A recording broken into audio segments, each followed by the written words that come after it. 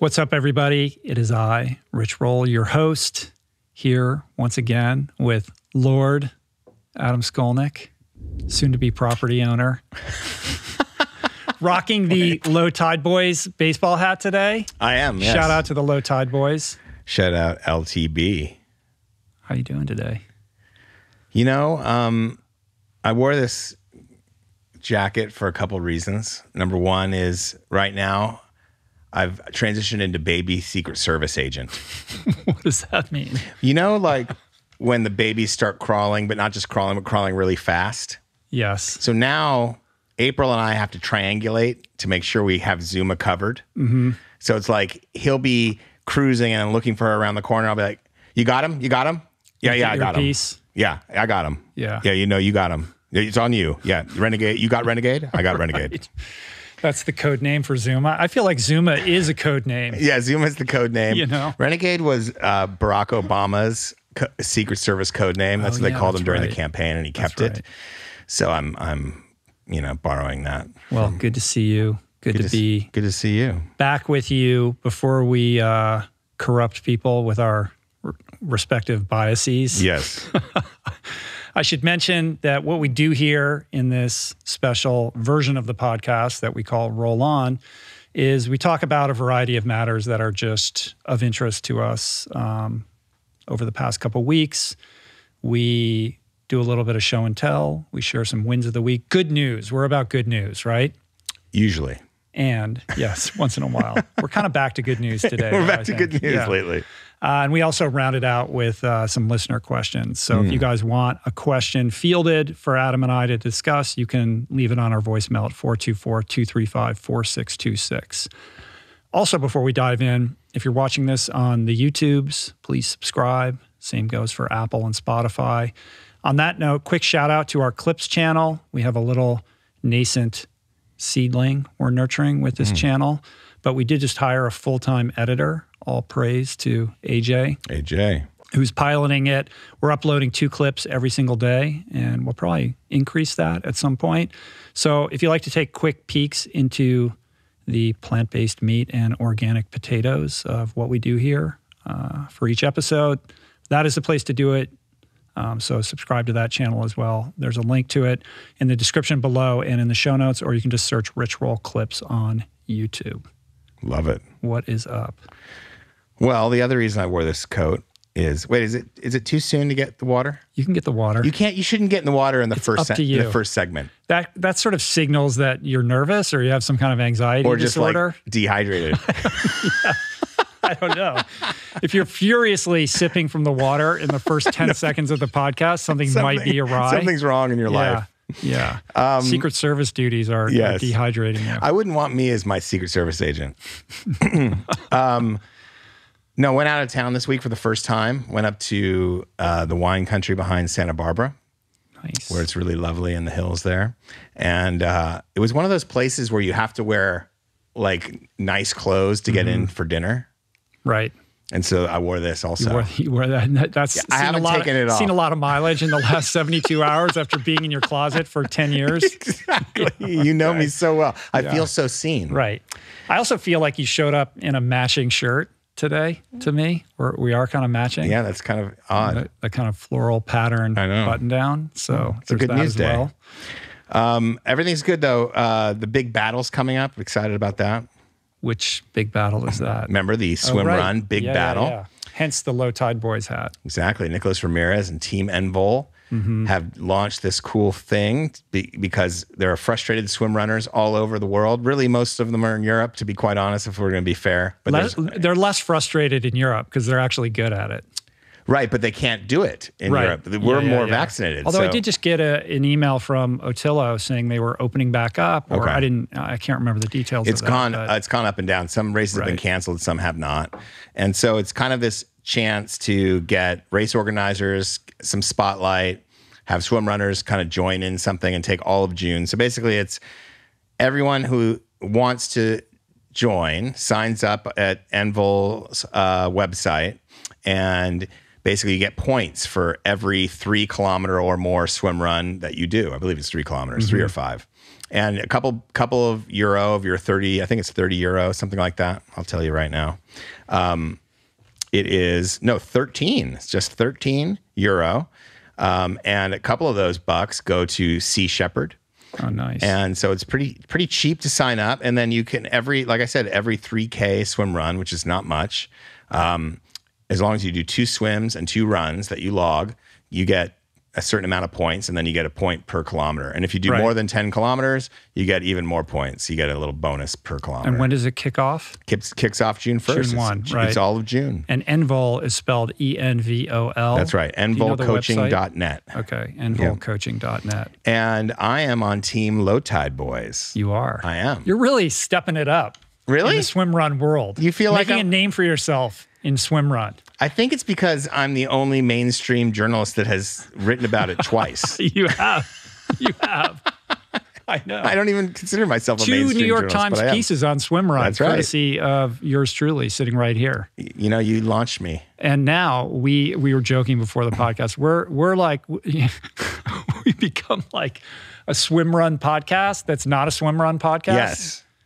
You don't really this quite is not yet. a swim run podcast. No, you don't want to. We're talking to a very small subsection of the audience right now. Although, but I feel like some of your audience is starting to, it's permeating out there. They want to get into it. It's just filtering into the unconscious collective beehive mind out there. And the point is, the big battle is the perfect time to try it. You can do like really small amounts of kilometers or mileage. You go out there, you swim for a quarter mile, run for a mile, swim for a quarter mile, run for a couple miles, and you're home and you're good. And you've got, and you can easily do that.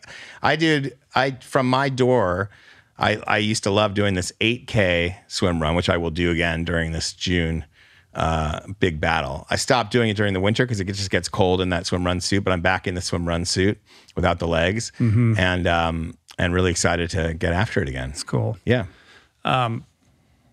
You do need access to water. We had a listener question about that a couple of weeks ago, right?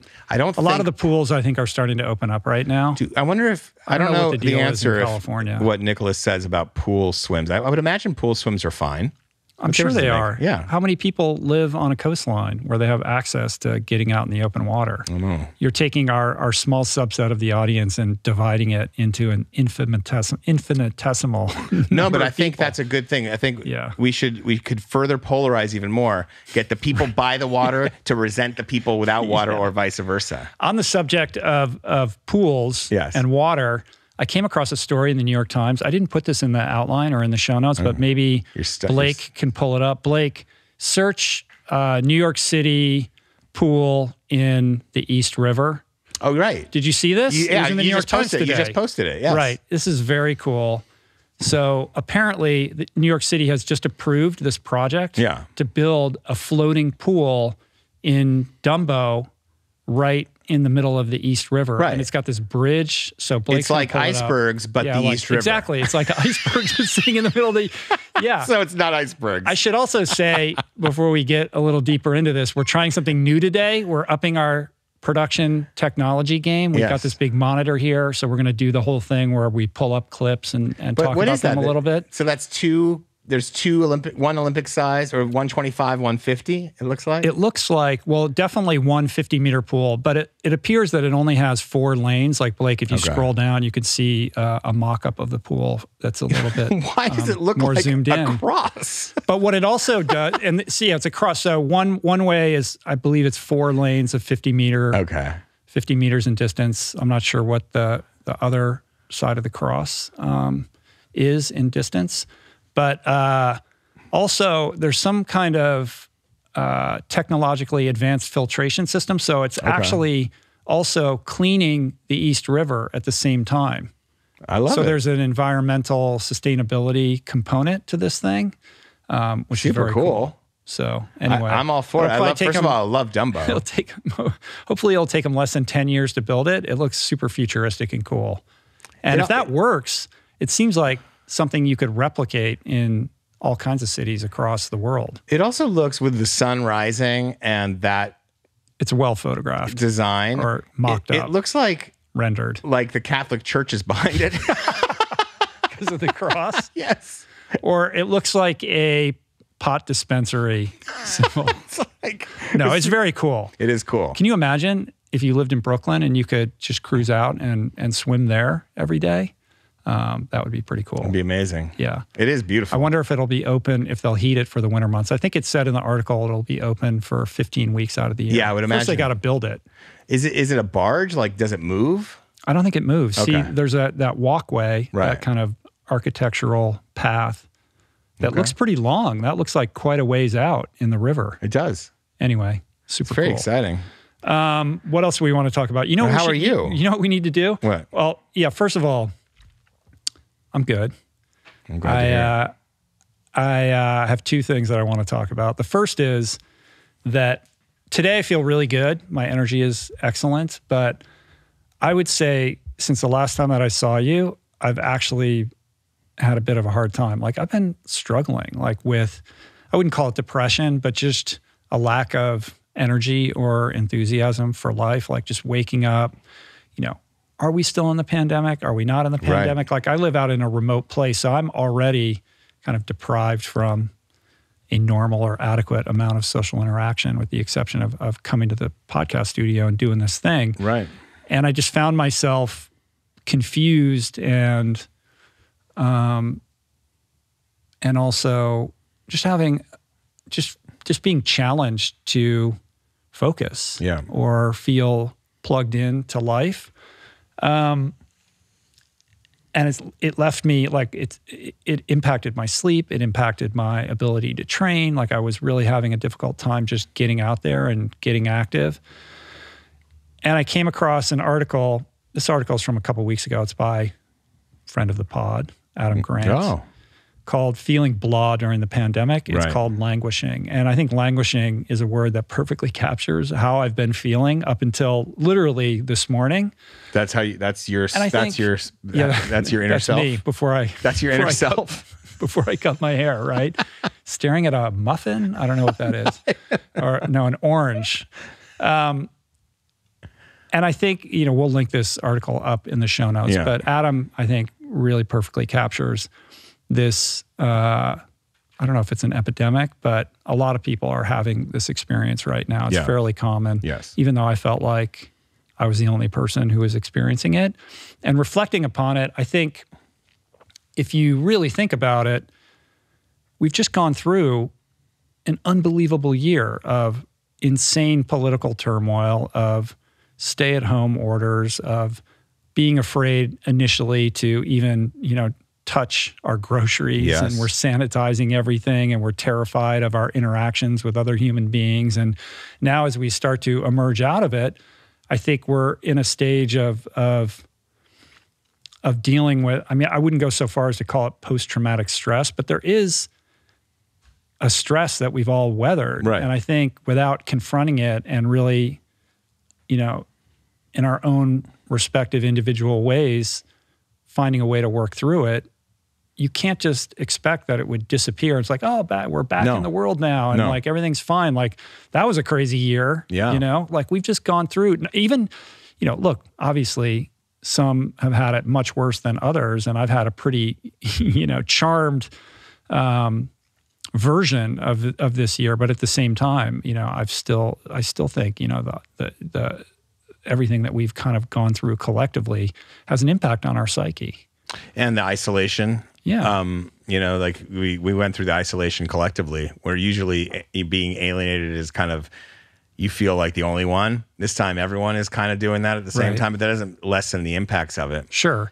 But now we're in this stage of we're good, right? Are we good? Let's go. And then we went can we go? Can we, you were in a hotel room, right? For the first hotel room in a while.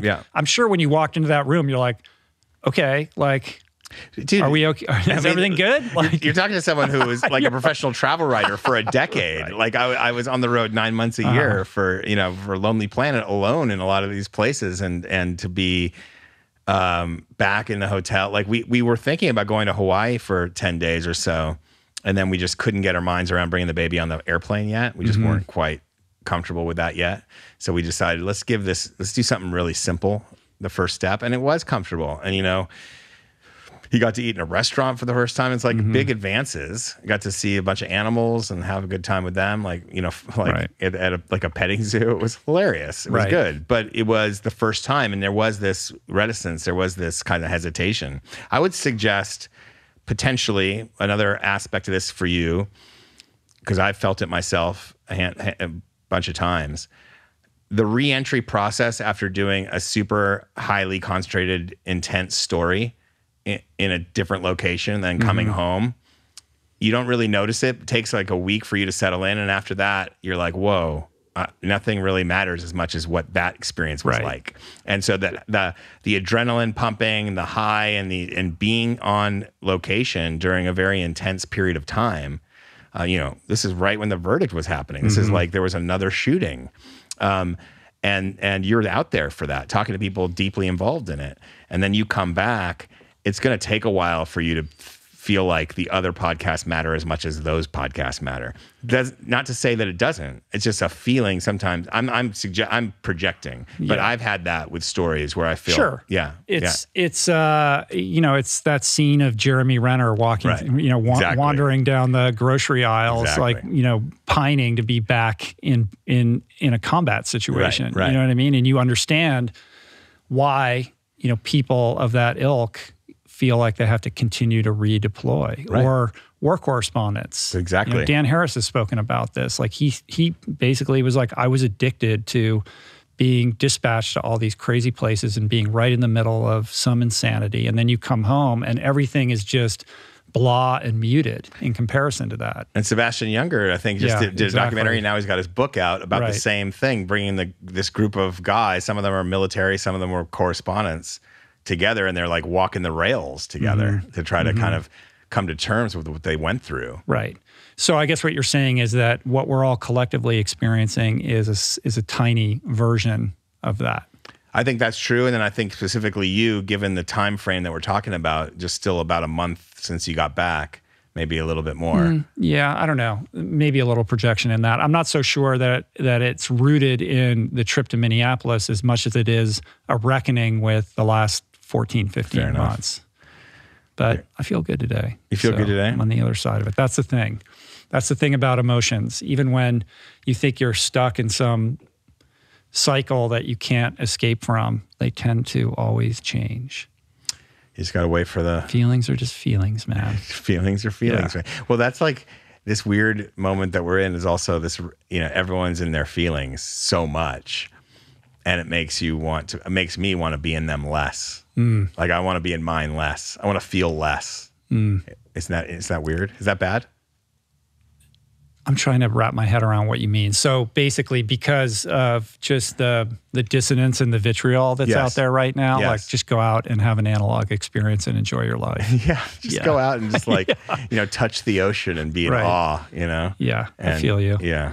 Well, speaking of getting in touch with our feelings, I think we do need to talk about the Brogan situation a little bit. I don't know that you and I need to process this very much. I think we're good. Right. You and I? We're good, yeah. And now that my operatives have gotten to you. Yes.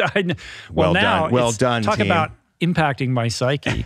But I feel like maybe we need to process this a little bit for the audience. Yes. Let's do it. The Brogan thing continues to resurface its head. I've been on the receiving end of quite a few emails and comments posted on social media that I'm still being too mean to you and that I need to be nice to you. And, you know, Brogan will never take your job. And how dare I, you know, court affections with an interloper. How dare such as you? him, a giant man with a huge heart and a big personality. So just to be clear, I guess I can be nicer to you. It's all been in good fun. I thought we talked about this last time. Yeah, we did a little bit, but it continued to crop up a little bit because then I put up Brogan's episode. Oh, right. Which was the other week. So and that was when he first kind of broached the subject. Yeah. Threw the gauntlet But then down. that little video that he texted me today that I sent you, there's a clip in there where he's like, send me Skolnick's info. I'm gonna be friends with that guy. You know, he's just a big cuddly friend hunter. Mad love for Brogan. Yes, but for all of you out there in the podcast universe, Adam's job is secure here. My love for Adam runs deep. Thank you, sir. Nobody's taken that chair away from you. Although we may have Brogan come out, and in that case, perhaps we should do a plant-based leather couch intervention situation. We could get a therapist involved. We can talk it all through. Yeah, I would love that. Come to some... I have a lot to say. Place of love and consensus over the whole thing. I'm just glad that my groundswell of supporters out there... it's growing. It's growing, and they gathered there with pitchforks and torches, just like I came suggested. to your defense, right? Stridently. I had nothing to do with that, Rich. Yeah, you weren't using Fiverr to like pay. We were on. We have a group on Parler. Okay. Okay. So we've cleared that up, right? Yes. We're all good. Yes.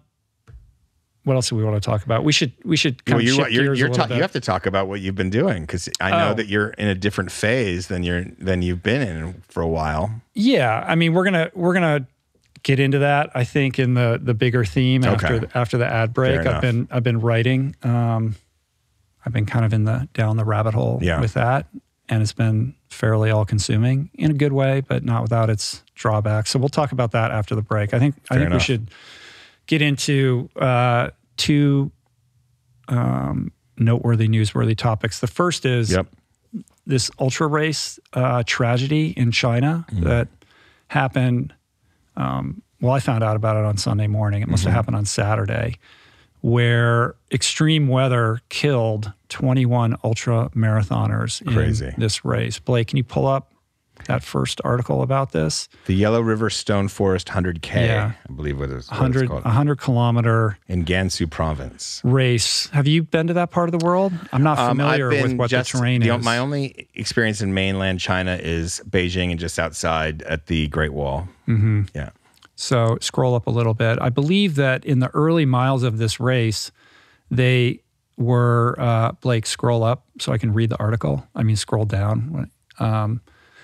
They were faced with 6,300 feet of elevation gain, or I don't know what elevation gain they started at, but essentially these runners were all in shorts and Lycra and just the lightest gear. And in short shrift, the weather turned pretty dire pretty quickly, such that a lot of these participants got caught in a rainstorm that turned into a hailstorm. Temperatures dropped precipitously. And really bad winds. And it became incredibly dangerous. And these people were trapped. They couldn't get their footing.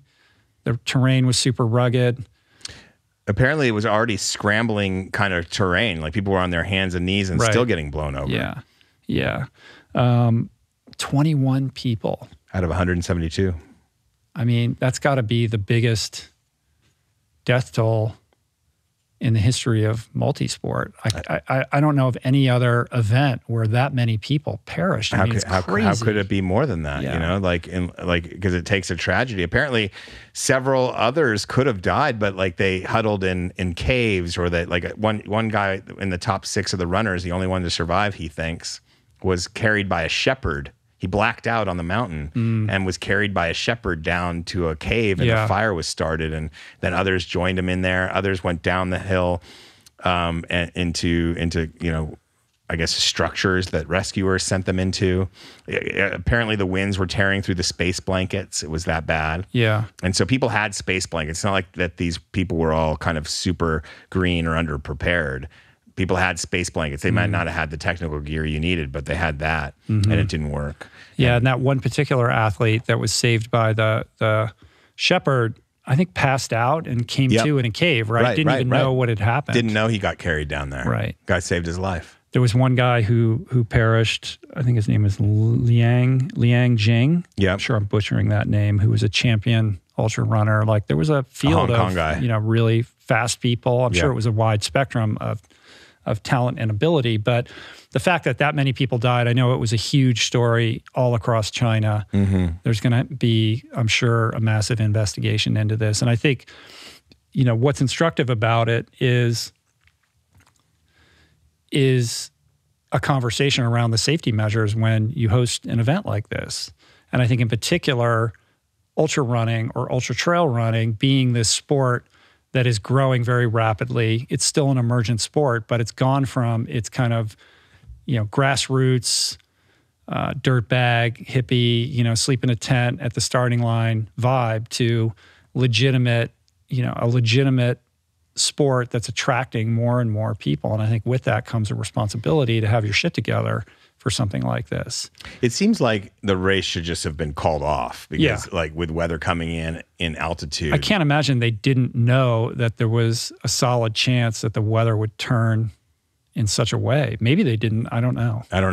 It seems like that would be where you'd start the investigation. In terms of the rescue, 1,200 people turned out and combed those mountains in really bad conditions searching for people, and they rescued a lot of them. I mean, it could have been a lot worse. I mean, so kudos to the search and rescue team, which I've always admired search and rescue people. But 1,200 people getting out there to help out is quite a number. Right, but that's reactive safety as opposed to prophylactic safety. Yeah, that's government versus the organizers. Yeah, I would imagine that all race organizers are going to think twice now, and it's going to mean that race organizers are going to have those prophylactic safety measures in place if the terrain is such that it could lead to something like this, which means the races are going to be more costly. Right. And, it's insurance. It's just I think it's a shifting of the tide as this sport grapples with how it's going to mature and grow. But it makes me think about the Otillo race in Sweden when we're doing the pig swim and the boats are getting thrashed around. I was like, this is crazy. Like, this would never have been allowed to continue in the United States. Even Catalina, people come in from the long distance. I think you just came out for the one day, but if you'd stayed the second day. It was so calm that day. Yeah, but the second day wasn't. Winds were howling, the water temp dropped a bit, and they're out there longer. And the last third of the race is mostly swim with just little runs connecting the swims.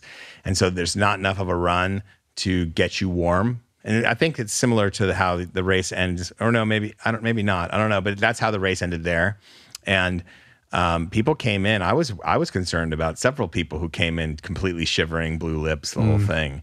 Luckily, there was warm showers right there, and they could take care of it. Yeah. But it is a little bit different than extreme altitude and extreme weather. The altitude is, I think, the altitude with the ice weather. And then some of these runners were foaming at the mouth. Like, so how fast did you get to, pulmonary edema? Like how fast that happens? So tragic. It's tragic. 21 people. It's crazy. So heartbroken for all of these people and their families, of course, who are suffering as a result of this, and for China's trail running community in general. It's just an awful tragedy. Well, that's what they're saying about the Hong Kong ultra marathon community is like really staggered by this. They've all lost lots of friends. I'm sure. Yeah. It can't be that big of a community. Right. So, and there were people interviewed in the piece like, oh, this was my friend, or I lost 2 friends. Like, everybody who's part of that subculture, I'm sure, is, 1 or 2 people away from being connected to somebody who passed. When you did some ultras, were you always careful to check the weather yourself and make sure that you were carrying like heavy gear for cold or well, I'm not, I'm not going to hold myself out as a super experienced ultra runner. Like, I haven't done these kinds of races. Like, I've done Ultraman where you have a crew following you the whole time. Like, you're being monitored constantly. It's very different. Plus, it was in Hawaii. Right. It's not the same thing. No.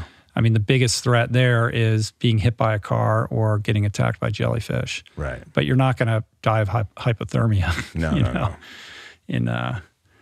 In Hawaii. So, all right. Well, let's switch gears here a little bit. Yep. I think it's time to check in on the Iron Cowboy with our Iron Cowboy moment. Our ticker. Do it. He's on day 85 now. Unbelievable. It's so crazy. I can't even believe it. Day 85, and he actually looks great. I feel like he's in a new gear. I keep saying that. He's in better shape now than when day 20. Yeah. Yeah. So today's Monday. He's on day 85. This will go up Thursday, so anything could happen between now and then. But yesterday, day 84, he said he felt better than he had in the last 3 weeks. Mm-hmm. He seems to be ending the marathon every day in daylight, which is unbelievable, which means he's getting more rest. He's allowing his body a little bit more time to recover, which is cool. His spirits are very high. Like, he just seems super engaged with his with his community, all the people that are there to support. I love seeing his little speeches at the end of the night after he finishes the marathon. He's so gracious with the people who've traveled all over, to come and run or bike with him. It's very cool. Jesse Itzler dropped in on him the other day. Jesse posted, I think it was yesterday or today, that one of the biggest things that he took away from it was just how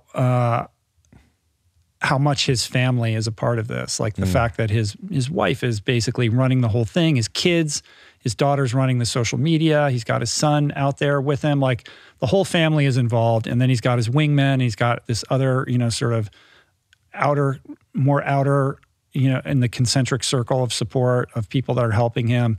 And he's a leader. Like he's able to like engender the level of like support and love from all of these people who are devoting their time. I mean, his whole family is basically all about it right now. It's crazy. And he takes calls on the marathon. I know. Yeah. But his daughter is well, also not just social media. She's handling like the media relations as well. She is, right. Yeah. And sponsor relationships. Like it's like a full-time job that she's doing. Right. Yeah. I know. Yeah. I know. It's pretty cool. It's amazing. So are you going to go out there? Yes. I'll be there the last few days of the... You are? Yes. My goal is to be there the last part of the third to last day, and then the last full days, the last 2 days. Pretty exciting. Yeah. So you can do multiple Ironmans, right?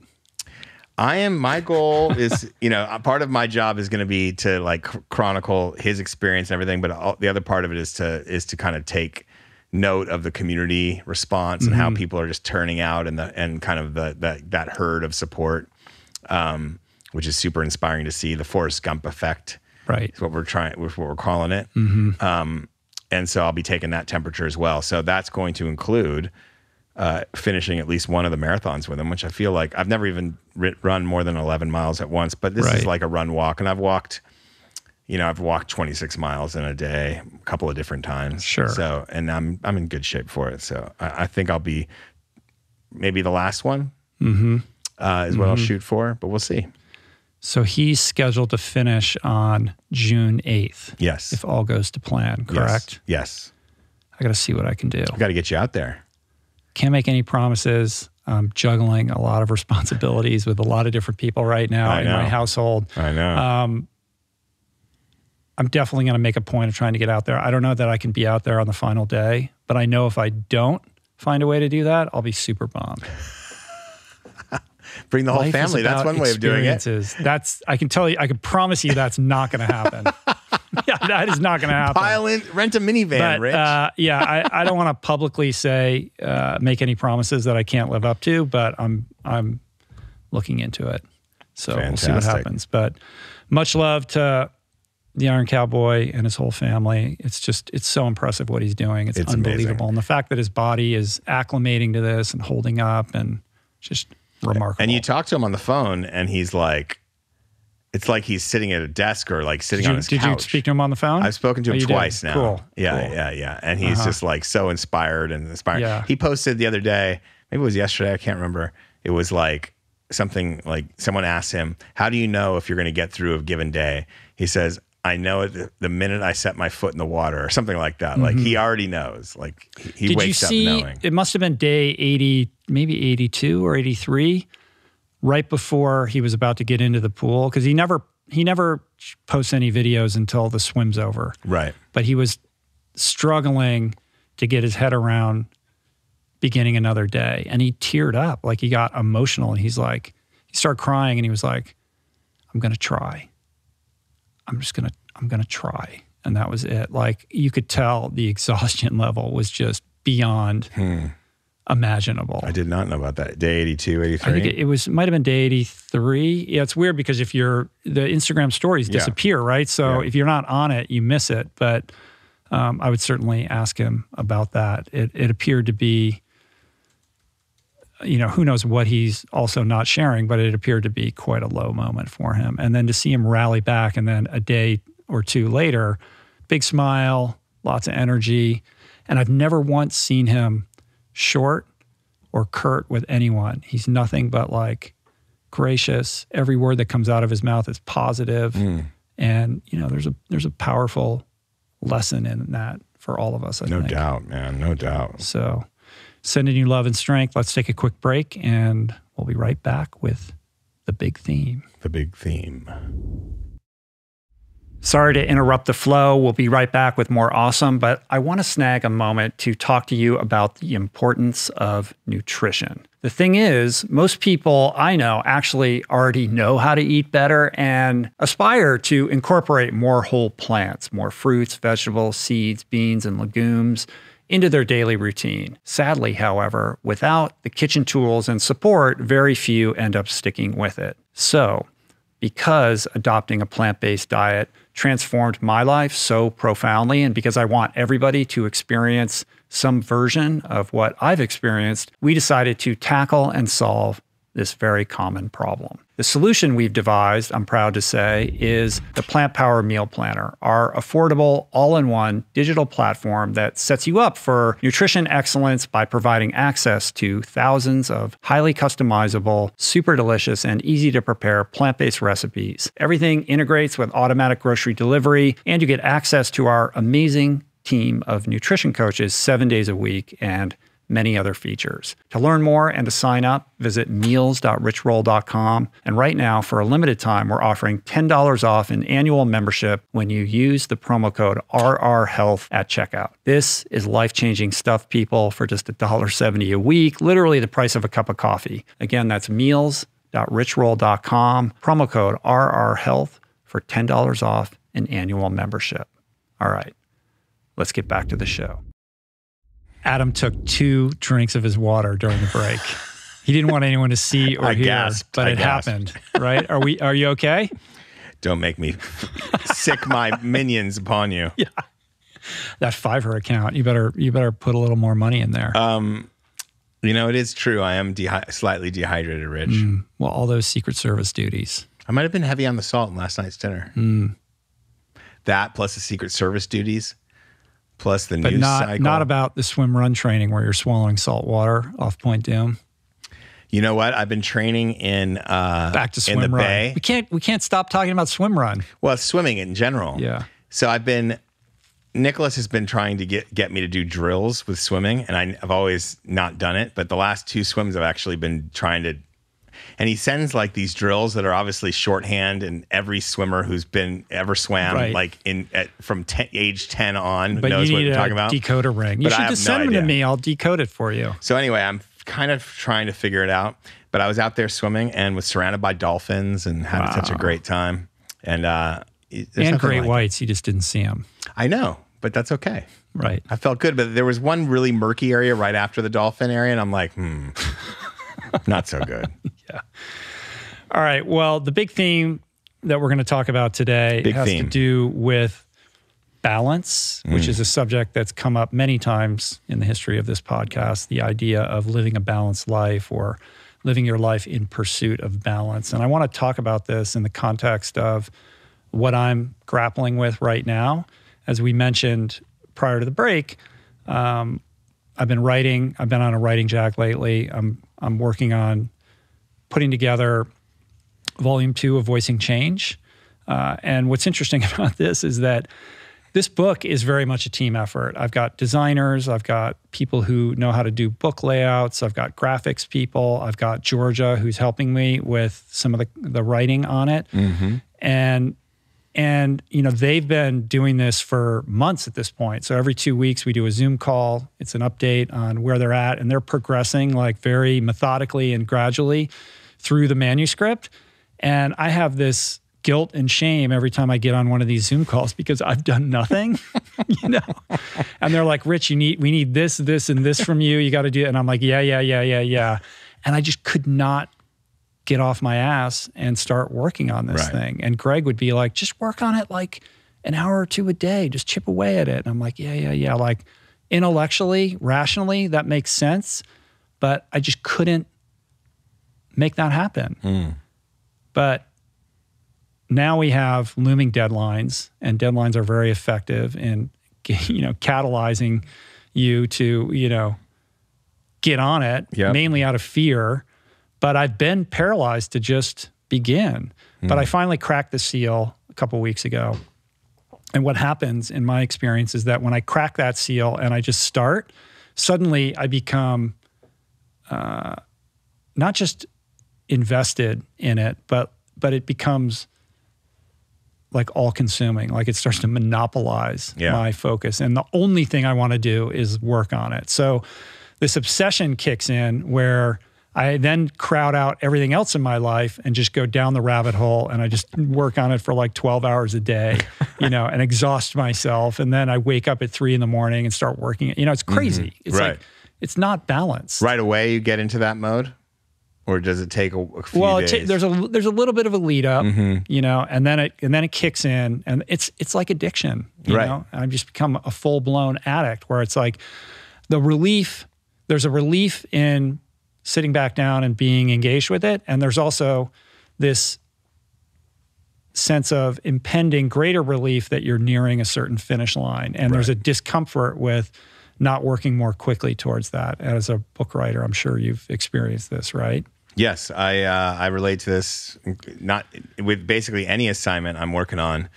The hardest part is getting yourself to actually start. You know, I remember with One Breath, I was terrified because I'd spent the better part of a year researching, and I had all this research. Now it was time to I had an outline. Now it was time to actually do it.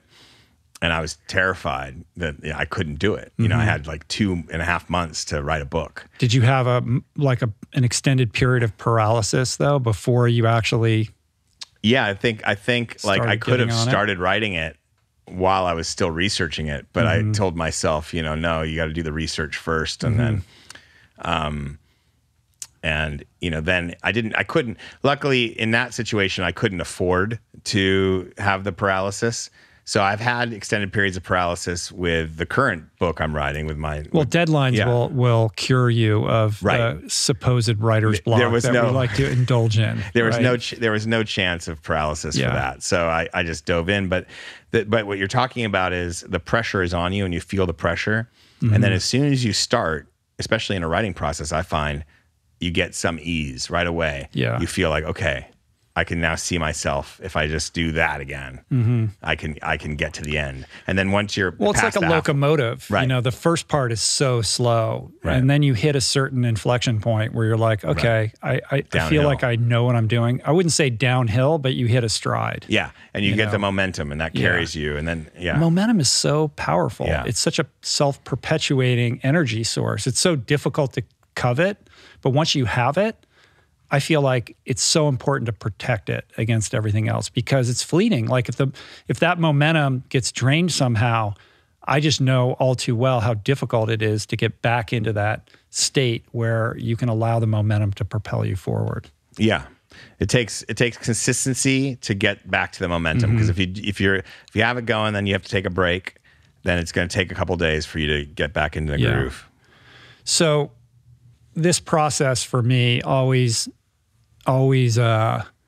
connects me with like guilt and shame because I feel like, why can't I just work on it responsibly an hour or two a day? Then I would be in lockstep with my team who has been doing that all along rather than trying to play catch up, which makes me feel even guiltier. But I've learned, Julie's always like, it's because you love it this way. You love it. Don't complain. You're not allowed to complain about this because you always do this. Right, you know? There's some part of you that likes it or gets something out of it, right? Even if it's an unhealthy habit, it's still doing something for me, which is why I keep doing it. The procrastination creates pressure, and the pressure creates better work. Yeah. So the way I rationalize it is this is what I need to do my best work. Like I can't just pop in and out because it's in hour 6 that things really start to come together, and it's that experience of immersion where you're just totally all in and the rest of the world disappears, that you put yourself in the position for that like extra piece to come out. I think there's something to that. I don't think it's a hard and fast rule, but I think it's something to that. Like if you're really under the gun, that's when, and you're living and breathing it, there's no separation. Certainly you can have some great moments of inspiration, but you can also have them on a walk in the middle of that kind of experience. Like I'm going to take a walk, I'm going to go outside and catch my breath, and then it comes to you. So a long while ago, I kind of stopped trying to figure out what the perfect conditions are for writing, or what the best place to do it, or how to do it, or this process or that process. You just have to do it in whatever way you can get to it. The fact that this is your process now is great. And, Rob Bell says every project will demand maybe a slightly different process from him. But I look at him, and this is total projection, but it just appears that it flows effortlessly like out of that guy, because he's such a constant font of creative output. And I have, this unhealthy thing, which is if it doesn't hurt, then you didn't push yourself hard enough and it could have been better, which is at odds with this idea that I've tried to embrace but have been unable to master, which is, what if it were easy? Right? Like, what if it just flowed? Like, what if it were easy? What if you let go of that story that revolves around the grind and what comes out of the grind, and you just allowed yourself to be in a space where it just comes because you're in the allowing rather than in the forcing. Interesting. And that's the mountain that I've tried to climb, and I'm still at the base of that mountain, I would say.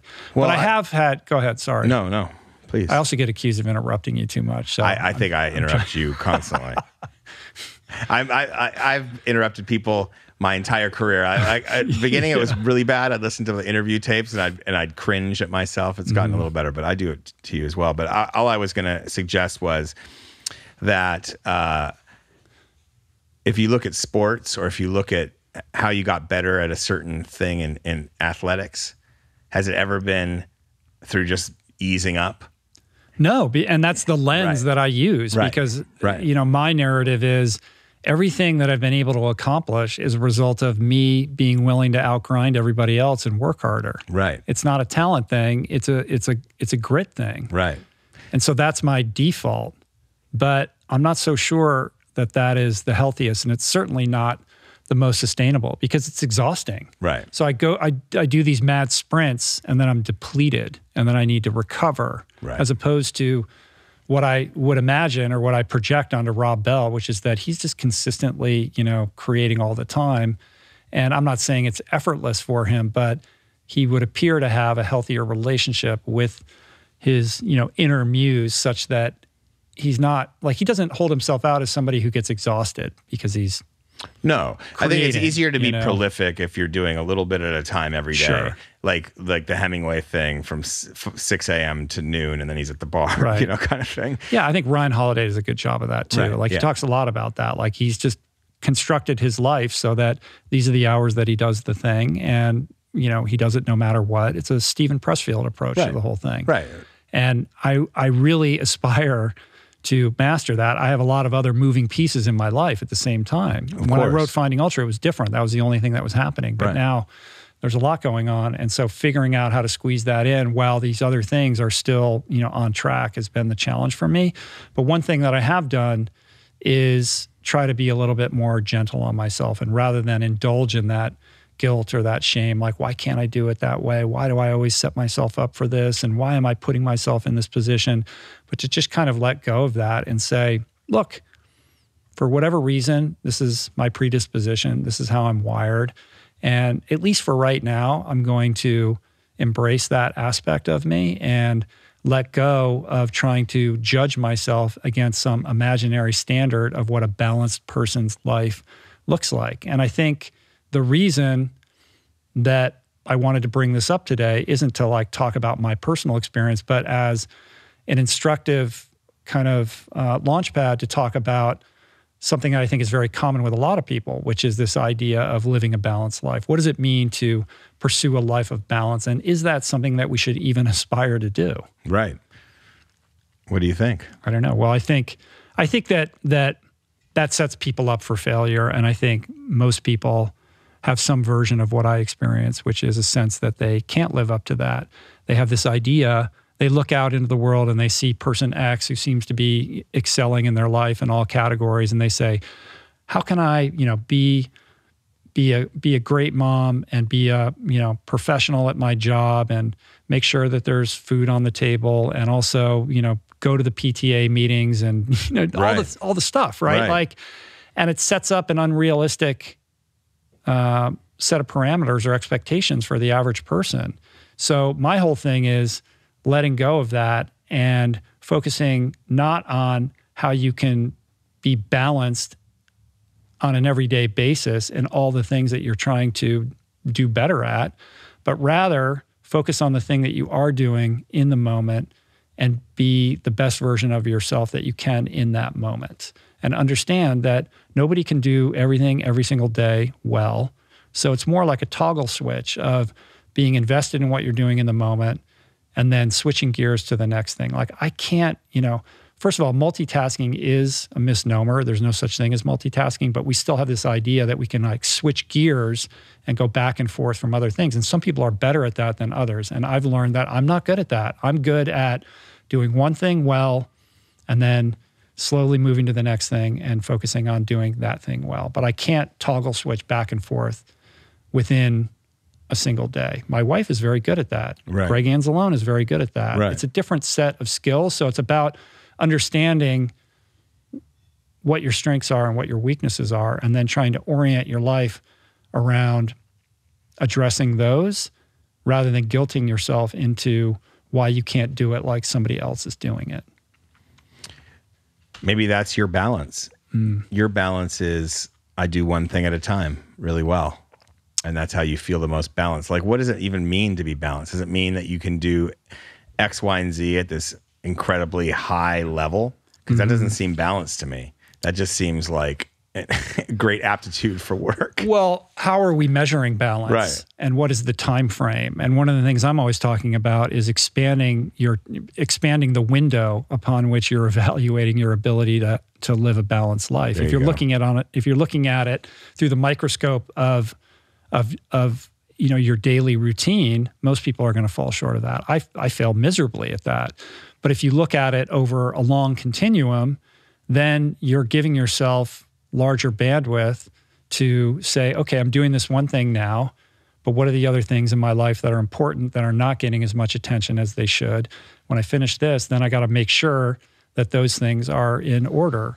And in the background hum, the other things that are important need a little bit of daily nourishment, but perhaps aren't going to be getting your full attention. But then understanding like, okay, when that's done, then I need to reconfigure my life to focus on these other things. So over the course of several months or a year, then it looks like it's in balance.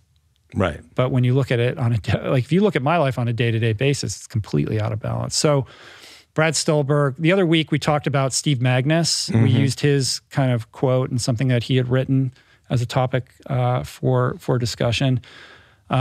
Steve's writing partner is Brad Stulberg, who's also been on the podcast, New York Times contributor, Outside Magazine contributor. Have you ever met Brad? I have not. You would like him. He's great. But he's written extensively about this subject. And one of the things that he said is that a lot of people swallow this cultural message of balance, balance, balance. Then they struggle to find it. And they get down on themselves because they can't do everything every single day. They think, I'm going to wake up, I'm going to have some family time, I'm going to go to work from 9 to 5, I'm going to come home, more family time, cook dinner, watch a TV show, go to sleep. But that's only one way to think about balance. And this is where I really resonate with Brad. He says, try thinking about balance being over a long continuum. This gives you permission to go all in for periods of time. That way you can experience flow and still have a balanced life. It's just that the balance might be over 5 or 10 years, not every single day. And a corollary to that is this idea that rather than striving for balance, striving for self-awareness instead, the ability to know your core values and evaluate the trade-offs inherent in pursuing them. And I love that. It's also the subject of a New York Times piece that he wrote called Maybe We All Need a Little Less Balance. Someone's quoted in there. Someone is quoted in there. I know. I pulled that article up. I'd forgotten that he referenced me in it.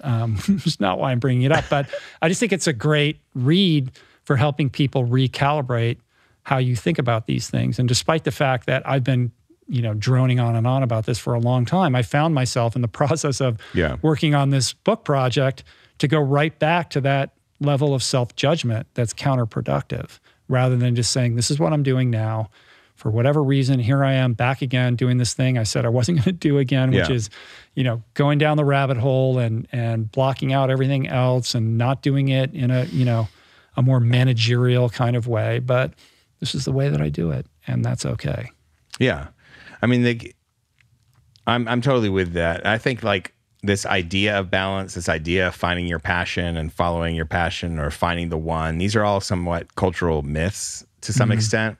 And to me, we are here on earth to find ourselves first. And that requires some self-reliance and independence, but it also requires some mutual dependence and interconnection.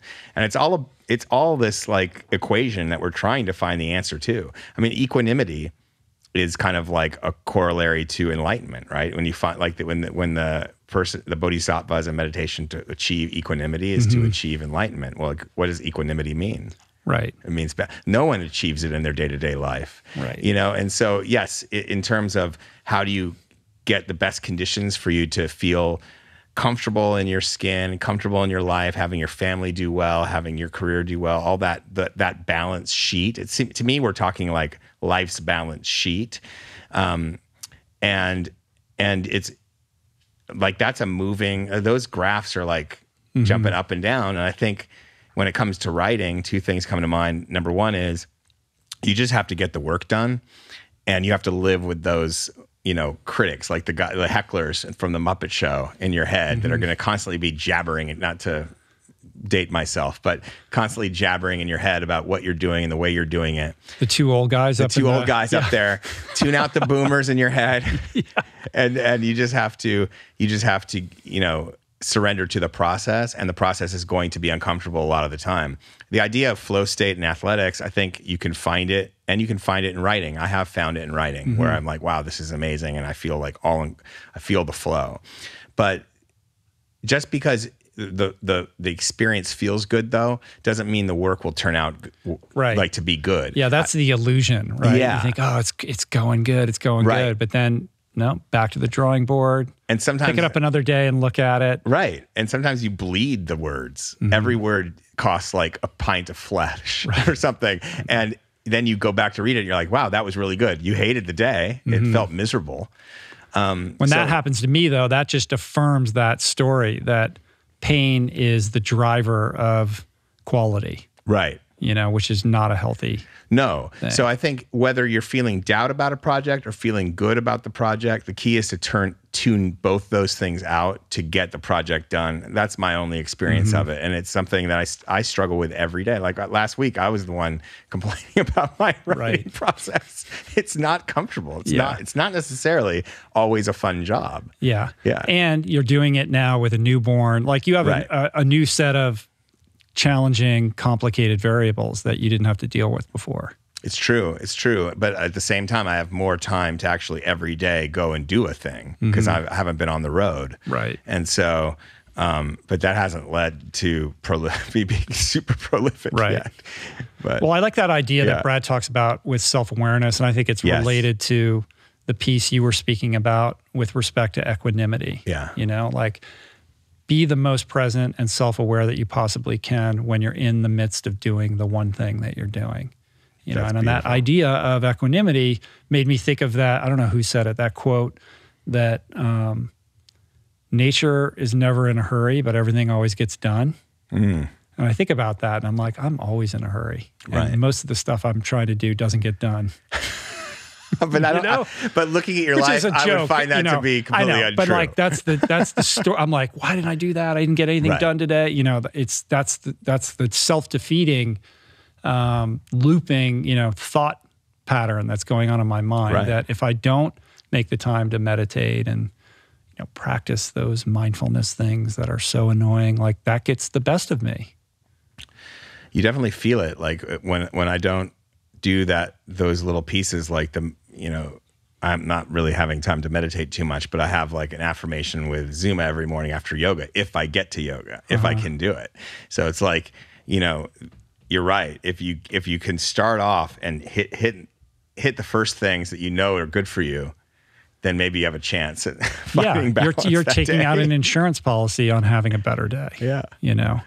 But this idea of balance, though, like you're saying, I think the whole inspiration for you, right? I mean, correct me if I'm wrong, is it's okay to tackle this book that way. Because, it might just be the way you are now, Rich Roll, this version of yourself, that's your nature right now. Doesn't mean that will be your nature forever. It's definitely my nature. Yeah. And the idea is, for me, I think, to be in self-acceptance of that, but also not do it in a self-destructive, addictive way. Like to get the best out of my ability to immerse myself in a project and be focused without the kind of downside aspects of it that I think are, you know, a relic of, you know, history of alcoholism that I think comes into play. I think about that when I'm out riding my bike up PCH and I see the surfers out there or somebody out swimming and I'm like, I should be swimming or I should be surfing. And I can guarantee you, if I was surfing, I'd see a cyclist and I'd be like, I really should be on my bike right now. You know what I mean? Yes. Like there's always, it's not a grass is greener thing. It's more like wanting to do everything simultaneously all the time and just being present for what you're doing in the moment. It's like living at the intersection of YOLO and FOMO. Yeah. You don't want to be there. How do those two intersect in the Venn diagram? That'll be next week's Well, the more on. YOLO, the less FOMO, right? Right, but yet what you're saying is you have FOMO for the YOLO you're not doing. Yeah, that's true.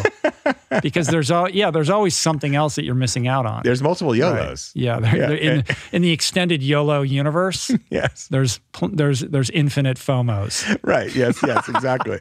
But when you think of YOLO, you don't think of hunching over a computer and typing a book. Although when you think of FOMO, you can definitely that book. Well, I could be out training and saying, "Oh my God, like I really need to be getting on this. Like I have anxiety because the book is not going to write itself. Right. You know, that kind of thing. And these years don't come back to you. They do not. They do not. Did we accomplish anything productive for the listeners in talking about that? Well, you know what I think? I think the listeners are going to be like, wow, Rich is just as fucked up as we are. There's hope. There's hope for us all. There's hope. Cool. So let's do a little bit of show and tell, shall we? Let's do it. We got a little SriMu out here on the desk today. And there's a reason for that. You know, I bought. Oh, did you? April. Here, slide this over. Can you grab that? Yes. The reason that I'm doing a little show and tell around it today is because SriMu has just. So for those who are listening who don't know what I'm talking about, SriMu is my wife's plant-based cheese company. It's really remarkable stuff that she's created. There was a recent review. Somebody said, "This cheese is absolutely lusty. It's a whole new cheese planet." I thought that was a great review. But anyway, I'm bringing it up because it's a subscription model. You order these cheese wheels. They're artisanal, like just next level, the next evolution of cheese, like like your favorite Camembert or Brie, like insane. But the subscription box has traditionally been like a large box that is, can be pricey for certain people. So they just launched a 2-wheel box, which is much more affordable. The 2-wheel flavor options are Julie always has these great names: Awaken Magic, which is Gold Alchemy and Elder, or Awaken Heart, which is Birdie and Elder. Gold Alchemy is sort of like a smoked Gouda infused with smoke and turmeric. The Elder is like a Brie. The Birdie is like a Camembert with truffle in it. They're insane. But this 2-wheel box is $59 plus shipping for a subscription, or $69 plus shipping for a one-time purchase. And they're running a special Father's Day special, which is why I'm bringing it up right now, where you can get 10% off any Awaken 2-wheel, or Devoted, which is their 3-wheel box, or Ritual, their 4-wheel box, if you order before or by June 11th. So the orders will ship June 14th, and you use the coupon code Father's Day 10 at checkout. And that's what you do. So Blake, can you pull this up? The website is SriMu, SriMu.com/fathers-day. And you can see the offering there. But it's really remarkable stuff. And I just wanted to shout out the Father's Day special because, the hardworking, nurturing dads of the world could do with a little bit of plant-based luxury. I purchased the Mother's Day special version of that. And it was a big hit. It is a big hit. Yeah. So Blake, it's SriMu.com/fathers-day. should pull up right there and you could see it. It's that special URL. So Father's Day 10 at checkout for 10% off. There you go. Boom. Happy Father's Day. Look at that beautiful cheese, right? This cheese is nuts. This cheese is nuts. A couple other show and tell things that I wanted to do. My boy, Simon Hill from the Plant Proof podcast, his book, The Proof is in the Plants, is out in Australia right now. So for anybody who's in Oz, who's listening, you should pick that up. I think it was a #1 bestseller in the nonfiction category or something like that. Like he's killing it out there. Also, his podcast is fantastic. I talk about it all the time. If you're not listening to that, you should check it out. And the book is going to be dropping in the U.S., I think a while ago he said 2 months, so maybe in July. I'll keep you posted on that, but I'm excited for that book to be available here in the U.S. Simon really knows his stuff. He also has a really great affect in terms of talking about nutrition and navigating the peccadillos of the online nutrition wars in terms of his plant-based advocacy. He's a beautiful guy. He's ripped. It's fantastic. He's got a great restaurant in Bondi called Eden Bondi. So if you haven't eaten there, next time you find yourself in Bondi, you have to go to Eden. Dude, I might find myself there soon because someone's got a passport. That's right. The baby got a passport. You got an Australian passport. No, we got a U.S. passport for the baby. For the baby. Oh, yeah. A U.S. passport for the baby. Yeah. Who was I talking to, though? Somebody was telling me they just got an Australian passport. We're headed in that direction. You have to, he had to get his passport first, and then he'll be the first to get residency if he wanted, or get a passport if he wants. And then can you get a passport and then for I Australia? can go through the process too. But I think, I don't know if I'll get a passport. I could get residency. I don't think I can get a passport, no. Interesting. Yeah. Should we talk about The Spirited Man?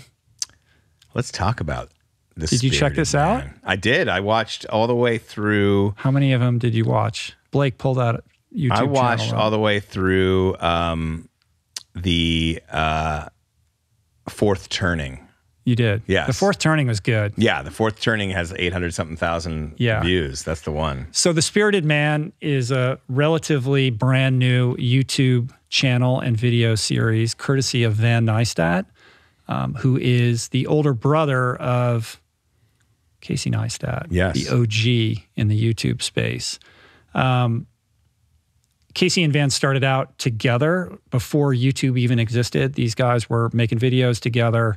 They both had a tenure with Tom Sachs, the fine artist. You can see both of the Neistat brothers' aesthetic reflected in what Tom Sachs does. And it's interesting, Van is, I've known Casey for years. He's been on the podcast a bunch of times. Like he was on before he even became, like he was a YouTuber, but before he was a vlogger. Right. Like it's been a long time. We should have Casey back on. But I didn't know anything about Van. And then out of the blue, Van launches this YouTube channel, I think like 6 or 7 weeks ago. He's already got 380,000 subscribers. It's a series called The Spirited Man. Each video is its own short story, standalone curio, like art pieces. They're beautifully rendered, well thought out, philosophical, reflections on the human condition, essentially. Yes. And his particular spirited man. Yes, exactly. His own spirited man journey. Yes. They are so unique and original. And I think that is in part because this is a guy who's not on social media. I don't think he's a guy who watches YouTube. Like he's coming to the platform with his own sensibility that's uncorrupted by everything else that we kind of scroll and see every single day. Yeah. So there's a purity to it that's really beautiful and I think is lending itself to this skyrocketing popularity. I mean, in no time, this guy's like made an imprint on YouTube and I'm excited to see where this goes. Everybody should check it out. The Spirited Man on YouTube. I got through Are You Spirited, actually, now that I'm looking at it. Are You Spirited? Yeah. So, and he's coming on the podcast on Wednesday. Fantastic. So, you get to even I'm going to break it. I'm going to break it down with him. Did you watch the one on Does Running Suck? I did not. That one? I don't need to know. I know the answer to that. Yeah. But actually, now that I'm doing Zone 2, I actually quite like it. You do? Yeah. Right. But one thing that I got out of it was the reward for good work is more work, which I love that. Yeah. That phrase. And the episode on the fourth turning is very interesting. It kind of speaks to the moment in time we're having right now. He's basically it's a book report. Right. He simplifies an argument without you having to read the book. Right. But what I like about it is he goes for depth. He goes for, it's all about that. It's all about like what's bubbling beneath all of this madness that we have to contend with. And within himself, which you can tell there's kind of like that simmering of not discontent, but just like what does it all mean kind of thing. But with that sometimes comes like a discontent with the way, and trying to figure out. He talks a lot about repair. He's a fix-it. Yeah. So there's a old soul kind of, out of step with time aspect of him because he wants to fix everything, and we live in a disposable culture. Yeah. So what does it mean to be a repairman in the vernacular of the fourth turning, right? As a Gen Z guy who's very good at repairing things, when the kind of call to repair is an antiquated concept. In a way, although I wouldn't say this because he's not like getting into mindfulness or anything. Excuse me, sorry. He's not getting into mindfulness at all specifically yet. But one thing that came to mind is it's almost like the new version of Zen and the Art of Motorcycle Maintenance, but as a YouTube series, because he's getting into like the whole nature of repair and the fact that he's called to do that and why that's important to him. Nothing's on the nose, but in a way, like you get his worldview on it in a way that reminds me of that book. But I haven't read that book in a long time, but it comes to mind. Well, he in the fourth turning video, you see when he's stacking the books, and you see all those books. There was one book that's called The Soul of Repair or something like that. I forget what the name of it is, but it's kind of a Zen and the Art of Motorcycle Maintenance type of book. Yes. I think it's more like a manual, but I saw an interview with Van, and he said in that book, there is a passage in which it talks about the spirited man. It uses that he says that in that video. Yes. So that became, the concept upon which he built this. He's like, the spirited man. What would the spirited man do? And it's all in the third person. He's like, this spirited man, the spirited man or the spirited woman. But, when you talk about a spirited horse, it's usually someone that's like, hey, what, the horse is like nudging the other horse or whatever. But the connotation that I read into that is somebody who is out of step with the typical culture, right? Like he's seeing things other people aren't seeing. Like the whole thing with like fixing the dishwasher and fixing the Toyota, grill. It's like, the universe is not correct in this, and I must correct it, or I can't rest easy. Or he can't move on. This is the compulsion of the spirited man. Which I love it. And so I'm all for it. I think it's an amazing. Thank you for turning me on to it. I'll be watching them all. It's cool. So we have that conversation coming up to look forward to. In the meantime, check it out and subscribe. What do you got there? I just wanted to show you this new contraption I got. I knew it. I knew it. You came in and you said, I have a special show and tell. Should I surprise you or show you now? And I was like, surprise me, but I think I already know what it is. This particular spirited man swims in a mask. You do. For those on audio only, you just donned a diving mask that looks like it came from a different era. I am a man out of step with my time. You are. The spirited man is not a fan of swimming goggles. The spirited man uses a mask because thereby he can decide at one moment to dive instead of swim. That's right. What is that particular model of spirited mask? Would you like a warranty for this mask? Because it comes with one. Aqualung. Right. It's the Aqualung for your eyes. Spera. And this is your replacement mask. This is the replacement mask for the one that was lost. But you see, I can breathe out. I can exhale out of my nose. It is at least a little bit more streamlined and goggle-like. That's my point. So you're finding some middle ground. I feel like this is diplomacy. This particular spirited man's mask was created as an open water swim goggle replacement. No, I'm not kidding. But swimmers scoff at masks like yourself. And so freedivers had to embrace it for it to live, and here it is. And it's a new version. It's got racing stripes. Have you noticed that? I haven't, no. I can't see that far. Anyway. But all right, well, good, man. So I will relent. A détente has been achieved. Yes. But, in the Oslo talks. The Oslo talks are being achieved now that the mask is on the podcast. I just thought the listeners would love to see that. It's good. The other thing that I found is not everyone likes biographies of long gone sports stars. I'm not going to belabor the point. I've been really enjoying this Duke Hanamoko biography. It's relatively recent. It didn't come out on a big publisher. It's University of Nebraska Press, but it's really painstakingly kind of creates his life. It's not like the most compelling read for people who aren't interested in sports like that but right. I do think that if you love water sports, Duke Hanamoko was a 3-time Olympian over 4 separate Olympiads. His peak he would have been right when World War I happened. Mm-hmm. So he didn't even get to go to when he was his peak condition. I didn't know that. Yeah. I didn't know that it was 4 Olympiads. So he was 21, 22 years old in 1912, and that was his first Olympiad.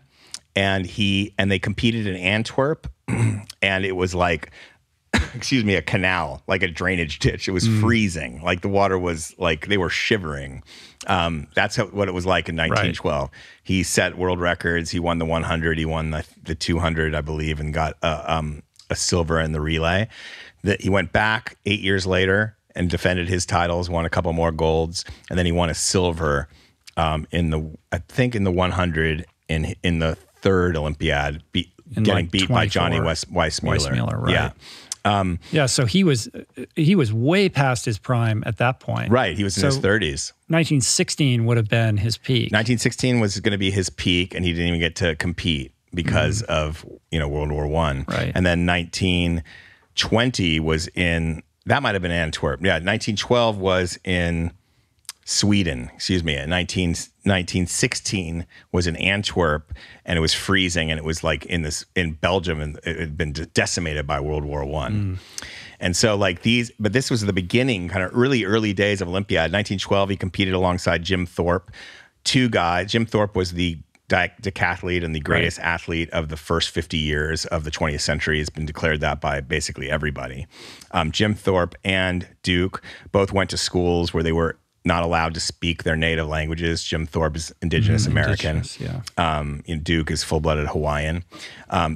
And so they had that connection, and they were kind of really heroes to America at a time when... Massive hero. Yeah, at a time when racism was like off the charts. It was like, Jim Crow was just getting huge, and it was the birth of the nation time and all of that. And so here these 2 guys come and capture the imagination of America at such a fraught time.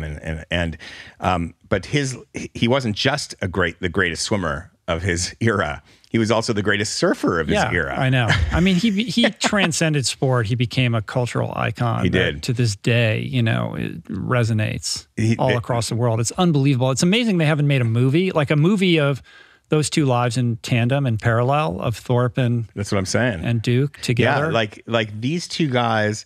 But then if you look at Duke, he got, during the influenza epidemic, he got influenza. He did. One of the swimmers that he used to compete with early on died of it. He could have died, but an ex-girlfriend found him at the YMCA in New York, coughing up a lung, bleeding, and got him treatment, or maybe it was in Germany, excuse me, and saved him. And so he got that.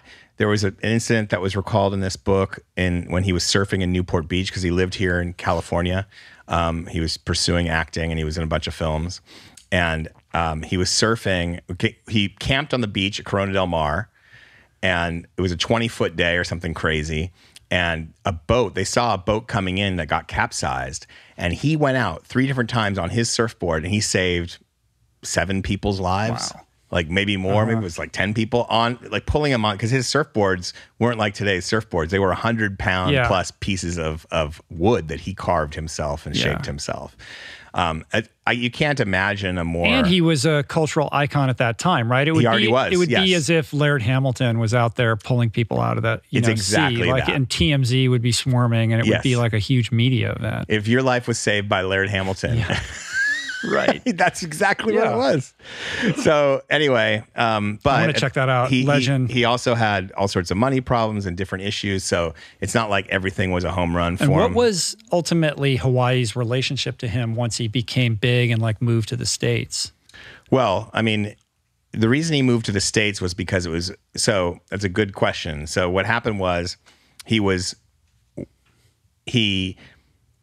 did the Olympics, then he decided he'd go pro. After a while, he decided to go pro, but he couldn't really get a stage show off the ground swimming. And so he came back and retained his amateur status, but in the meantime, went to Hollywood to try to make movies. He was there for a period of time, came back to Hawaii, and for whatever reason, they couldn't figure out a way to he couldn't figure out a business that he could catch on to that would be successful. He ends up, like, they think they're doing him a solid. Hey, come work at the city in City Hall in Honolulu, and basically they have him sweeping and mopping the floors. Like he was like that's how he was treated. So then his friends in LA said, "Come back here," and he came back and worked and coached at the LA Athletic Club, and was here and worked at the beach club by the beach here. But he does end up Jonathan Club or one of those the beach club, I think. Where's that? It's right next to the Jonathan Club. Okay. Yeah, but one of those two. And then he ends up back in Hawaii after all, and runs for sheriff and becomes the sheriff of Oahu. Oh, I didn't know that. Yeah, he became the sheriff of Oahu for years. But the reason I bring it up is because in this book, they reference that he's on This Is Your Life. And I went, and the episode is on YouTube.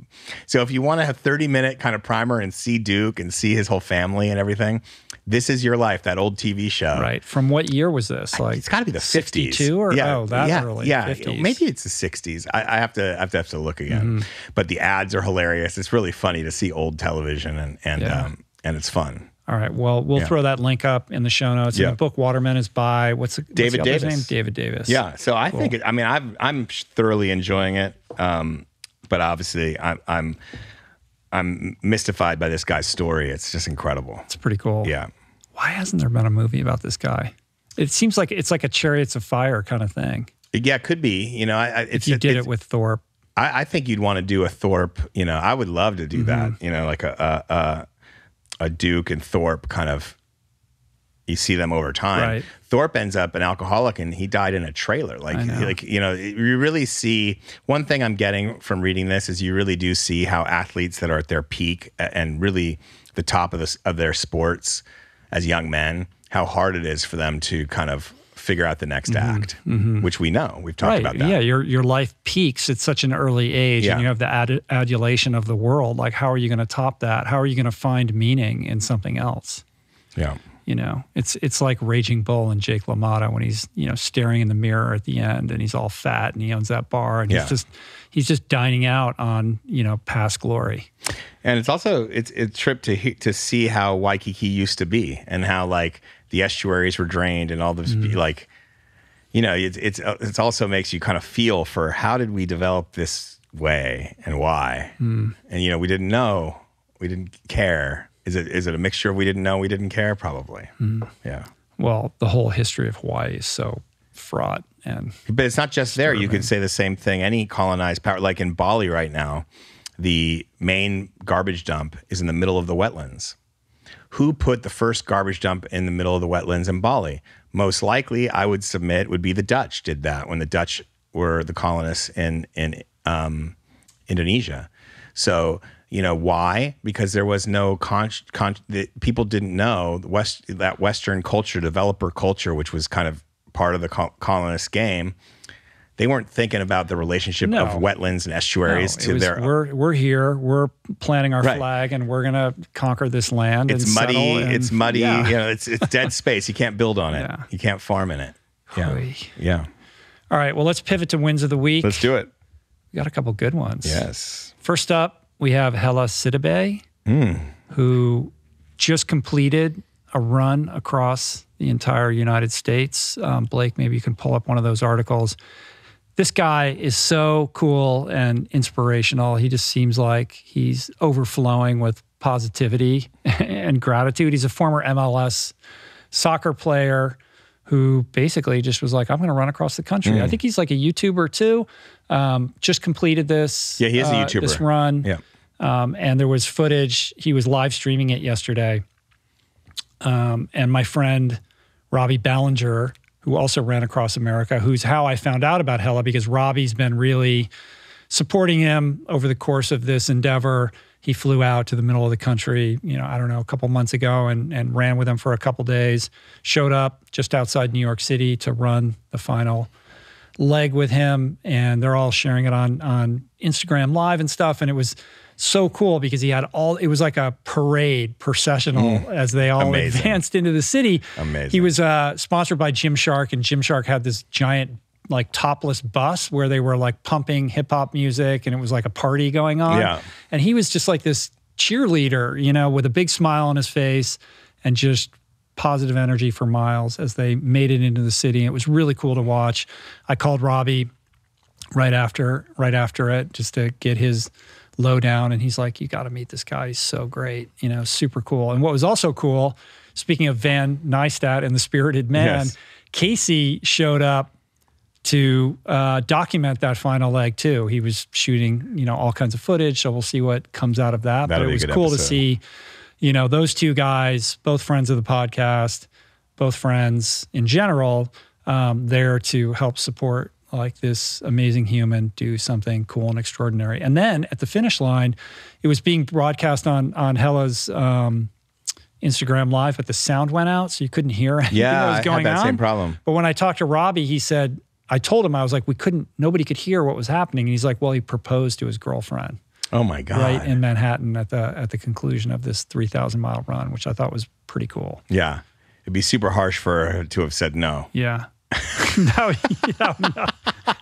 That was obviously not going to happen. I don't think that was going to happen. You know what I loved about the finish was he sprints to the finish, then he leaps in the air. I mean, he's been running. It was like a party going into the city. It wasn't like, they weren't like hammering, But like he's been running every day for like 40-mile days. Well, also on top of the cross-country run, he has some crazy run streak going on. I think for like the last 4 years, he hasn't missed a day of running. So and for him, it ain't nothing but a thing. Apparently, he's the first black man to do the cross-country run in America. Is that right? I didn't know that. That's what he said, and it's been written up that way. So, yeah. Cool. I gotta get this guy on the show. You do. Yeah. Got to make that happen. So congrats, Hellah. Congrats, Hellah. Everybody should follow him on Instagram. He's HellahGood9, HELLAH good 9. That's his website up there that Blake pulled up, hellahgood.com. What a stud. Mad respect, and can't wait to find a way to sit down with you and hear all about this crazy adventure. Awesome. Should we talk about the greatest showdown in the history of track and field that happened last week? Let's talk about it. Malcolm Gladwell versus Chris Chavez. Did you watch it? I did. It was pretty impressive. I mean, Gladwell is very, very impressive. It's so funny. Yeah. I love everything about this. I'm so here for it. Basically, for those that aren't familiar, Chris Chavez, who I've never met, but I feel like is an internet friend of mine. He writes for Sports Illustrated. He covers track and field and marathons and the Olympics for that publication. He's also part of Sidious Mag, where I don't know if he blogs there, but he does a podcast. So he's a podcast host. He's a announcer. He was also at this track meet, like announcing other races. Yep. He's kind of just a man about town in terms of covering track and field and marathoning in the Olympics, running in the Olympics. Young guy, 27. At some point, I don't know how the genesis of this whole thing, but Chris challenged Malcolm, or Malcolm, I don't know who challenged I thought it was Chris challenged Malcolm, but yeah, I think Chris challenged Malcolm to run a mile, to see who could run the fastest mile. Chris, 27, Malcolm Gladwell, 58. He calls himself the skinny Canadian. He is skinny. Like I was very shocked how his legs too. But kind of underappreciated in terms of his running capability. Oh my goodness. He's a very good runner, and he trains really hard. Like I know plenty of runners in New York City who will tell you like, oh, he's down at the track on the Lower East Side all the time. You can find him out there. And, he hits it really hard. So even though he's 58, he comes from a track and field background. He was an excellent runner in high school, and I think he ran in college too, and has stayed competitive. I don't think he's raced in a couple of years, so this was going to be the first race in a while.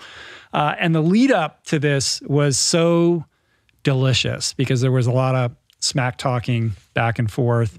Chris was trying to pump people up, and he said at one point, "My mother is so confused why I'm racing an old man." And then Malcolm said, "I'm pretty sure I'm older than your mom," which is probably true. And I can tell you from friends that I have that are excellent runners who know Malcolm. I've never met Malcolm, but the word on the street is that Malcolm Gladwell is a world-class sandbagger. Like he's the guy, he'll always tell you, "Oh, I didn't sleep," or "I'm like, I don't have it today." Like he'll always downplay everything and then he'll just own you. Like that's his MO, right? I love that. So you come in, you set the expectation low, and you create a situation in which you can over-deliver. It's funny because even the race started out that way. Like you saw him, he saw him drift to the back, maybe to get out of Chris's view or something like that, and then he just tracked him down. Right. So the whole thing going into this was, I'm old, I'm just sandbagging all the way, right? And then when you watched the mile, which took place in New York City, it was part of a legitimate meet called the New York City Qualifier, where a bunch of track and field athletes were trying to make Olympic trials qualifying times. And it wasn't just Chris and Malcolm, it was a field of legitimate runners. They had a rabbit, they had a bunch of elite athletes running. The Whoop, the person who works at Whoop won the thing. The woman. Does she work at Whoop? I think so. I think she's with Tracksmith. Oh, Tracksmith. Yeah, I think she's with Tracksmith. Okay. Malcolm's also with Tracksmith, I believe. She was great. She won the whole thing. She won the whole thing. She crushed it. What's her name? I'm blanking on her name right now, but her sister is also an exceptional track and field athlete. In any event, Malcolm goes out. Chris takes it out. I think they both had aspirations, or at least Chris publicly had aspirations of trying to break 5 minutes in this mile. So Chris takes it out. They have a rabbit out there who's holding 5-minute pace. Chris is kind of sitting right behind him, but Malcolm dropped way back. So for the first half of the race, he was, kind of in no man's land, way behind. And then he just picked up the pace and very slowly but legitimately worked his way up the field and just passed Chris like he was standing still and crushed him. Totally. Just crushed him. Unbelievable. They were both quite shy of breaking 5. Malcolm ran 5:15 and Chris ran 5:23. Chris was a good sport about the whole thing. But I just loved that Malcolm owned him in that way. Me at too. 58 years of age. Izzy Seidel is her name. Izzy Seidel. Yeah. So Molly Seidel is Izzy's sister. And then Izzy, I think, works at Tracksmith. I don't know if she's trying to get to the Olympics or not, but she looked great and she was under 5 minutes. Yeah, she was like 4:54. She was something. like the smoothest. Like it looked like it didn't even. Right. It didn't even. She's phase a powerhouse. Her. Oh my goodness. For sure. Yeah. Anyway, it was super fun to watch. Yeah. The YouTube of the whole thing. Well, the whole track meet is on YouTube, but you can fast forward and watch the race of these guys. It was really fun to see that. And that was a true, much like the Des Linden 50K world record. It was a kind of an internet experience where the whole internet kind of tuned in to see how this was going to go down. It was great. And I think, Malcolm talks about this himself quite a bit. Like, how do you make people more interested in sport? Like, he's talked about how in triathlon, they should put the swimming last. Like, if they want to make it hard, like, wear them out and then make them swim and see who survives that. Wouldn't that be more interesting? Like, in his classic, in his classic hot take, we might have problems, right? But in his classic, contrarian hot take, perspective, I think it is, this race was an example of how to get people who perhaps aren't super dialed in and interested in track and field. Like, I don't watch track and field meets.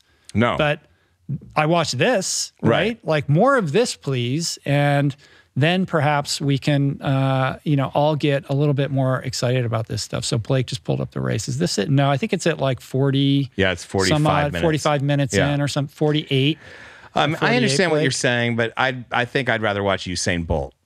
Listen, I'm not saying at the cost of you're saying true track and field, Usain Bolt. but I'm saying in addition to that, I think I think it's cool to play with the format a little bit. Like they're doing this with swimming. They have these pro circuit meets now where they're trying different events and sprint events and things that like get the audience, a typical audience that isn't steeped in the swimming culture to get interested about this stuff. And I feel like this accomplished that in a really kind of great like when way. would you ever watch this particular event? You know, like there's at least like this is not like but I was like in my car I was in the passenger seat of my car when it was going. I was like, I have to watch, we have to pull over, or you have to like let me see what is happening right now. Like look at him, he's got the compression socks on.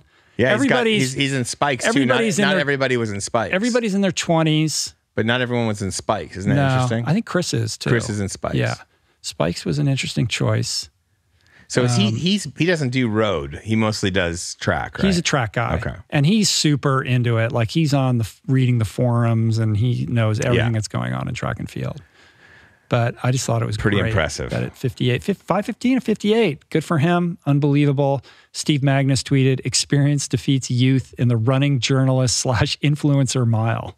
They both are kind of small, right? Like Chris is about the same size. Chris is more built. Like he's got a little more kind of bulk on him. I mean, maybe Malcolm has the classic runner, super skinny, physique. Look how easy they're going. With, like, I know it looks like they're running slow. I know it's a 5-minute pace. Look how easy that is for them. I know it's crazy, and lots of women in there mixing it up who dominated by a woman. Yeah, for sure. She won by 20 meters or something. But look at Malcolm just sits behind Chavez. He's just gonna he's biding his time. That's the experience. That's the experience. He could create the perception that Chris was going to run away with it. Yes. It does look like they're running slow, doesn't it? It's crazy. It does. There's an optical illusion afoot. Yeah. Anyway, good times. I loved it. In the wake of it, Chris, being a good sport, tweeted, "Got my ass kicked in the mile by Gladwell." And then Malcolm responds to that by saying, "Happy to try again when you're my age and I'm 87. Yeah, because Chris right away wanted a rematch. Yeah. We'll do it when you're my age. We'll try that. That's hilarious. Like I said, more of this. I think it's fun. I don't think that there's any negative impact to the greater track and field universe by doing stuff like this from time to time. No, I don't see. No, not at all. Like, is that what someone's worried about? No, I just think there is a vein of thought that is oriented around respect for the traditional way of doing it. Okay. This is track and field. Like, how dare you, spoil or corrupt our little universe with some stunt. Thing. You know what I mean? Yeah. It's interesting, Phil Mickelson, who won a major in the PGA, he tried that when there was no golf going on. Didn't he have he and Tiger put together matches? One was with Peyton Manning, the other was with Tom Brady or something. There's Sidibe. Look at her crush it. Look at her. 450, 455. 455. Let's give her 454. Yeah. Let's give her 454.67. Yeah, she wins by 6 seconds. Yeah. It's crazy. I know. Anyway, all right, let's do some listener questions. All right, let's do it. Actually, Malcolm's going to cross here. Here he comes. Look at him. He worked for it. He did. We are now catering to a YouTube audience that's watching with us. We are. I don't know if that... Jason, you might have to monkey with this. Anyway, cool. Listener questions. Let's do it. So this is, I believe it's Sierra from Kalamazoo, Michigan. Hey, Rich and Adam. My name is Sierra. I'm 23 years old, and I'm currently living and going to school in Kalamazoo, Michigan. I struggled a lot with my mental health from a very young age. At about 12, I was diagnosed with clinical depression and anxiety, and I struggled for a long time. When I got to undergrad, I was stable in my mental health, but I realized how bad my physical health was. I've since lost 50 pounds, signed up for my first marathon this summer, and just hit 1 year of being completely plant-based. Right now, I have a question regarding my life as it is now. I'm currently struggling with the complex of, quote, doing it all. I work about 35 hours a week in retail to pay my bills. I'm a full-time student and a teaching assistant at the school. I dedicate at least 2 hours a day to practicing my craft of clarinet playing, and I exercise 6 days a week. I'm often looked up to as a leader in my role in retail and at the school. I'm often there to support other people, but I am living alone and halfway across the country from my family. I can't remember the last time I had a day to do nothing, and I'm loving what I'm doing, but at the same time, super exhausted. Any and all advice would be welcome, and thanks. Shout out to Sierra in Michigan. I know. Go Blue. You're killing it. It's such a good question. I love this question. And I think it's really relevant to what we were talking about earlier about balance. I agree. You know, it's super related to that. That's why I put that in here. Good for you. Yeah. Curating. See what I'm doing? Experience. I'm linking. Based on a theme. I'm linking segments. You are. I already told you your job is secure. Have you seen my swim mask? Yeah, I have. Okay. I have. And did I make fun of you? No, I did not. I said we reached a detente in the Oslo talks. Sierra, great question. I think this is a common predicament for many. The first thought that comes to mind is something I learned in sobriety, which is this idea of the road is always getting narrower, right? So you start out, you have these mental health struggles, you seem to get on top of that. You then set your sights on your physical health, you lose all this weight, you run a marathon. It's like, I got it together. But the road continues to narrow and you're faced new challenges that force you to confront yourself in deeper ways. Like you've done this heavy lifting in these other areas and now this other stuff is showing up. And I think what you're experiencing is really common to a lot of people. Again, it's related to our conversation about balance, very much rooted in that. And I think, you know, based upon what you're saying, that your life is not, the way you're living your life right now is not sustainable in the long term. I think you're doing what you need to survive at the moment and pursue your goals and really develop your craft and your talent and your passion. I think it's super laudable, like mad respect for everything that you've taken on, everything that you're shouldering right now to make all of this happen. And I think, you know, at 23, you're young, you can handle it for now, but you have taken on a lot. And I think, you know, you're going to need to really, and it sounds like you're already doing this, like figure out a way to pursue this path in a more sustainable way. And I suspect, just based upon the way you've described yourself, that you're somebody who has a predisposition to over-deliver in everything that you do. Do you get that sense, Adam? No doubt. Yeah. Yes. She's crushing it, right? Like she's showing up and killing it in all these different areas. But I think over time, when you are that kind of person and you shoulder that kind of responsibility and you create those expectations with other people that you're engaged with, it's going to drain the joy out of everything that you're doing and it will inevitably lead to burnout. So that's the first thing. I also, and tell me what you think, Adam, I also smell a little hint of codependence in this idea that Sierra is overgiving of herself to meet everyone else's needs. Like everybody in the retail job loves her and she's a TA, so she's there for her students. She's showing up for all these other people at the cost of her own well-being, which is secondary. So she goes home at night completely depleted and lonely because she's living alone. Yeah.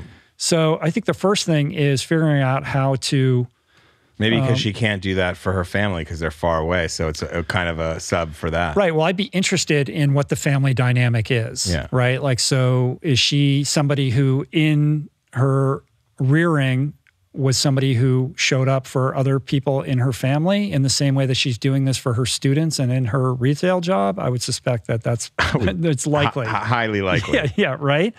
So here she is alone, doesn't have the family support and doesn't have that outlet for, you know, showing up for other people as she did, you know, in the house growing up, and she's doing it in this other way. So I think, Sierra, you need to flip the script and first understand and accept that you can't be everything to everybody all the time. And as a people pleaser myself, I get it.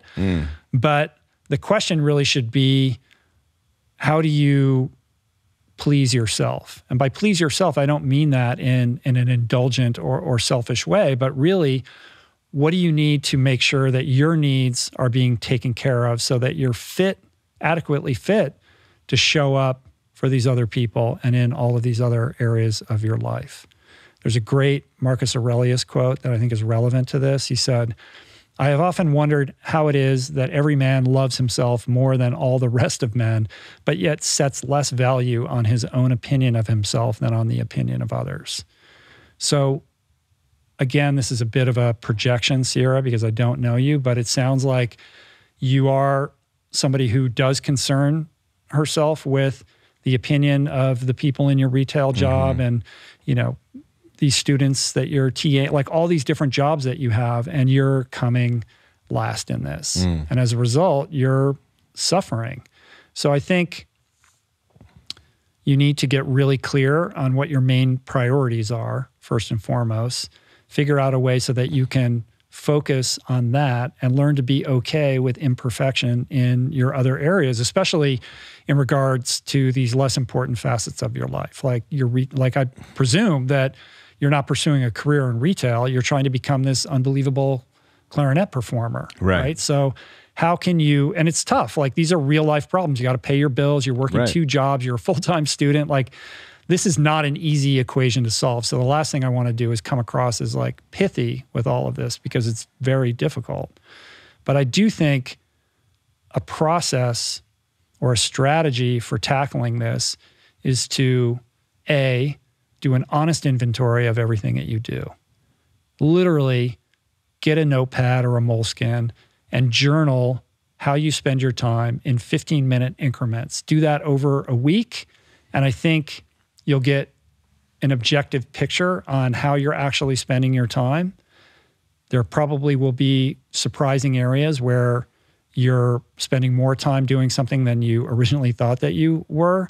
That will give you a launch pad to then evaluate what it is that you could possibly let go of or de-escalate, and other areas of your life that are not getting the adequate amount of attention, and give you a roadmap for how you could perhaps simplify your life. Like if your life is so crowded and so complicated that you're going from one thing to the next thing to the next thing to the next thing, never really having the bandwidth to invest in any self-care whatsoever, and then just coming home and crashing, you know, that's not a great life plan. And as somebody who's trying to cultivate a creative talent, you need that nurturing time in order to really connect with the best of what you have to offer with respect to this art form that you're pursuing. You just can't succeed in life. You can't succeed in your goals unless you take care of yourself first. And you actually can't adequately take care of all these other people that you're trying to take care of right now unless you take care of yourself first. No. So approach it not from the perspective of that being indulgent or selfish, but actually necessary in terms of you optimizing the opportunity that you have right now to step into becoming this artist. 100%. What do you think? I think you nailed it. I think, you know, prioritizing where you can find time for yourself is going to be key to, because it's a long haul to become great and master of a craft like the clarinet. And you need to, you can't afford to burn out. No. And a lot of musicians do, because it's so competitive, and it's sometimes the satisfaction you get of doing a good job at a retail job is more readily, it comes to you easier. Right, you'll get the validation immediately. Yeah. Or as a leader in whatever. Right. That's why a lot of people take certain jobs, because they're elevated as leaders right away. And leadership can be fulfilling because you're helping people achieve something. So she's on the grind though. It reminds me of law school. Like when you're that age, you can do it. Yeah. And you could do it for a while. Yeah. You know, you could do, like I couldn't do that now. I would, you know, collapse. But when you're 23, you're robust, you can handle it. But I just think it's a time in your life where you have an opportunity to develop healthier life skills around these things. And you really need to protect what's most important to you. 100%. Cool. Good luck, Sierra. Good luck. Thank you for the question. All right, let's go up towards the Bay Area. This person recorded their question on their own mic. You don't have to do that, people. Wow. I know. Well, he did record it on our system on our phone line, but that he got cut off. And so now he like sent an audio file. So he or sent something? the audio file. You emailed this to me. And so now I'm finding it and it's coming your way. Hey, Rich, this is Kevin from San Francisco Bay Area. I'm a fan of the gospel that you're spreading, and I really appreciate your recent episode with Matthew Walker on sleep. I have a question that I think you are uniquely positioned to help answer. See, sometimes I'll do an intense workout at around noonish. I'll run, bike, swim, or do some at-home P90X, which all burn a lot of calories. So immediately after my workout, I'll have a high-calorie plant-based recovery smoothie, like one of the recipes in the Plantpower way. And then a little later, I'll eat some other foods and meals like a big bowl of oatmeal and later another huge bowl of salad for dinner. And many times I'll also sneak in a large veggie smoothie. I try to focus on consuming as much leafy greens and micronutrients as possible while also trying to get in my needed macros, but also not trying to overdo my macros too much as I tend to gain weight pretty easily. However, sometimes it seems like I'm not consuming enough calories because once it gets time for bed, I'll feel pretty full, mostly because of all the greens that I've consumed. But then over time, while I'm in bed, my body will feel light, jittery, and hungry to the point that I'll need to get out of bed and go to the kitchen and eat something more. Only now that I've eaten a plant-based late-night snack, the fiber in that vegan snack starts to churn in my digestive system, including smoothies, which prevents me from further being able to fall asleep. It's kind of this catch-22 scenario. Anyway, thank you, Rich. Awesome. Yes. Story of my life, Kevin. Story of my life. Really? Yeah. Because I immediately thought he's just not eating enough calories. Yeah. Well, I think that's a huge part of it. Like he's just eating too much salad and oatmeal. You burn through that stuff. Yeah. I think he's because he was obese and he lost all this weight and he's trying to be, first of all, thank you for your question, Kevin. I love this question. Because he's formerly obese and he's trying to be really diligent about his nutrition going forward and is so cautious and afraid of putting on weight because of that past experience that he's underfueling himself because he's terrified of putting on weight.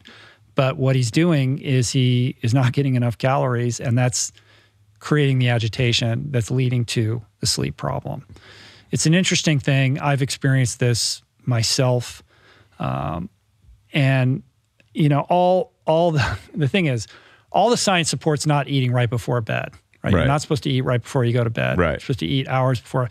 If I eat like 3 hours before bedtime and then I go to bed, inevitably I will either be unable to fall asleep or I'll wake up like 2 or 3 hours later and have to go into the kitchen and eat more. Really? All the time. So that has led to an unhealthy habit of eating close to my bedtime, which isn't great because then as your body is digesting the food, when it's done with that digestive process, you end up waking up. I wake up at like 3, right? I've played with this so many different ways. So I feel you, Kevin. I relate to this. You know, I'm also, you know, I wasn't formerly obese. I was heavier, but I'm conscious of my caloric intake. So I tend to eat light during the day and then have a larger dinner. But I've had that same experience of lying in bed, awake, hungry, unable to sleep, all the stuff. I don't have a magic bullet for this, but 2 things. One is the thing we already mentioned, which is I think that you really are underfueled. And that sense of fullness isn't due to you meeting your caloric needs. It's because you're eating this super fibrous, very bloaty stuff, right? Bloaty stuff that gives you the sensation of being full and is great because it will prevent you from overeating and it, you know, basically turns off that appetite mechanism. But all those leafy greens, all of that fiber, very high in the micronutrients and the phytochemicals and all those things that you want. But at the same time, if you're working out as hard as you're working out, like you got to put food in your system. Yeah. And when you're Smoothies aren't good enough. When you're not eating meat and dairy, which tend to be incredibly calorically dense foods, this is a common thing with people who go plant-based. They're like, I'm always hungry. And it's like, well, you used to eat like burgers and, you know, milkshakes, and now you're eating salads and quinoa. Like you're gonna have to eat a lot more than you're used to eating. And because if you're eating it in a whole food way, like there is all that extra fiber. So you'll feel full, but you're actually not getting sufficient calories to, and your body is like, I'm trying to repair myself. Like the agitation, like that that kind of shakiness that you get is your body trying to tell you that you need to eat more. The other thing that I think it could be helpful for you is that I found, and this is purely anecdotal, but I found personally that when I eat more throughout the day, that's helpful. So with this, penchant that I have for eating light throughout the day, sometimes that will lead to this problem at night, even if I eat a big dinner. But when I'm eating, when I'm not like doing an intermittent fast or whatever, and I'm eating throughout the day and I eat a decent lunch and all of that, then I can eat a decent dinner and I'll find myself less of a struggle to go to sleep. So larger portions eaten consistently and earlier throughout the day will I think help ameliorate that. Yeah, because what you're talking about here is working out really hard, then having a smoothie, then having a bowl of oatmeal and a salad. Like to me, like that's just not enough food. I think that's right. Yeah, because I'll have oatmeal in the morning before a run or like an hour or so before a swim. Right. He didn't talk about anything that he eats before noon. So Right. I don't know if he's not eating before noon or he's eating a breakfast that he just didn't tell us about. Who knows? But I'm not telling anyone what to eat. I'm not in that business. But pasta is a very filling thing that could be good if you need carb. I know it's. Well, I don't know how controversial it is to eat pasta. Pasta wouldn't be the first thing that I recommend. Right. Pasta is very effective. If you eat that right before you go to bed, you'll pass out. Right. Because all the blood goes to your belly to digest this food. You'll wake up at 3 o'clock in the morning. Don't eat so pasta. I don't know if it's, it will do the trick in terms of getting you to fall asleep. Not sure that's the best practice. Okay. But perhaps, get over this fear of macros and start, eating complex carbohydrates that are satiating. You can eat potatoes. You can eat sweet potatoes. You can eat long grain rice. Like there's plenty of things that you could be eating. Beans and rice. Yeah, tons of beans. Yeah. I eat gigantic bowls of beans and rice. Yeah. My kids still we'll get we go to the dinner table. They get their normal plates out, and I'll go and I'll get the giant salad bowl, and then I put my dinner in that, and they laugh every time. Yeah. But I just feel like I have to eat more. So eat avocados. Like that's Tom Brady drinks avocados. You can eat avocados. Right. And I think, there is a little bit of a block here because of that fear of gaining weight. And maybe you need to, in letting go of that, be okay with putting on a little bit of weight as you figure this out for yourself, because what you want to do is have the weight come off the right way so it stays off. Well, but if you're constantly starving and not sleeping well because you're afraid of putting on weight, you're not going to sustain this anyway. No. And you're going to end up lapsing back into some unhealthy habits. Alexei Molchanov once told me years ago, the great freediver world record holder, said it's not the number that's on the scale. It's how it's okay to have a bigger number if you're fit. Right. Fitness and how do you feel? Fitness and the number on the scale are two separate things. You don't have to. They don't mean the same thing. Mm-hmm. Good point. Yeah. Final thought for Kevin is and he didn't talk about this at all, which I think which is instructive that he didn't bring it up, but I'm curious about what his pre-sleep routine is. Like perhaps there's some work that you could do around setting yourself up for a good night of sleep. Like, are you having a magnesium tea at night? Are you avoiding those screens? Do you take a bath? Maybe take a warm bath like an hour before you go to bed. Do an evening meditation.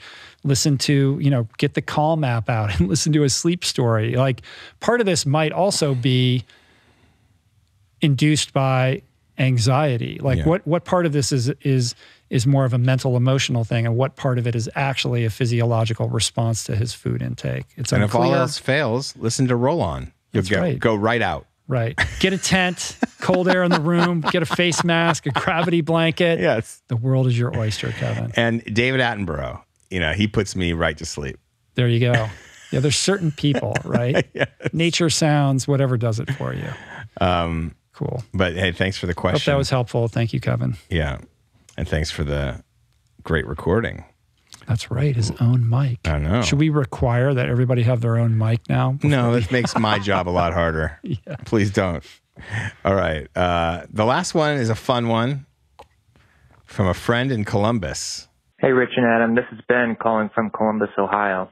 I recently packed up my things, left my job, and decided to go on a road trip out west for 4 months. I got 2 questions for you guys. One, what book would you bring on a road trip for yourself?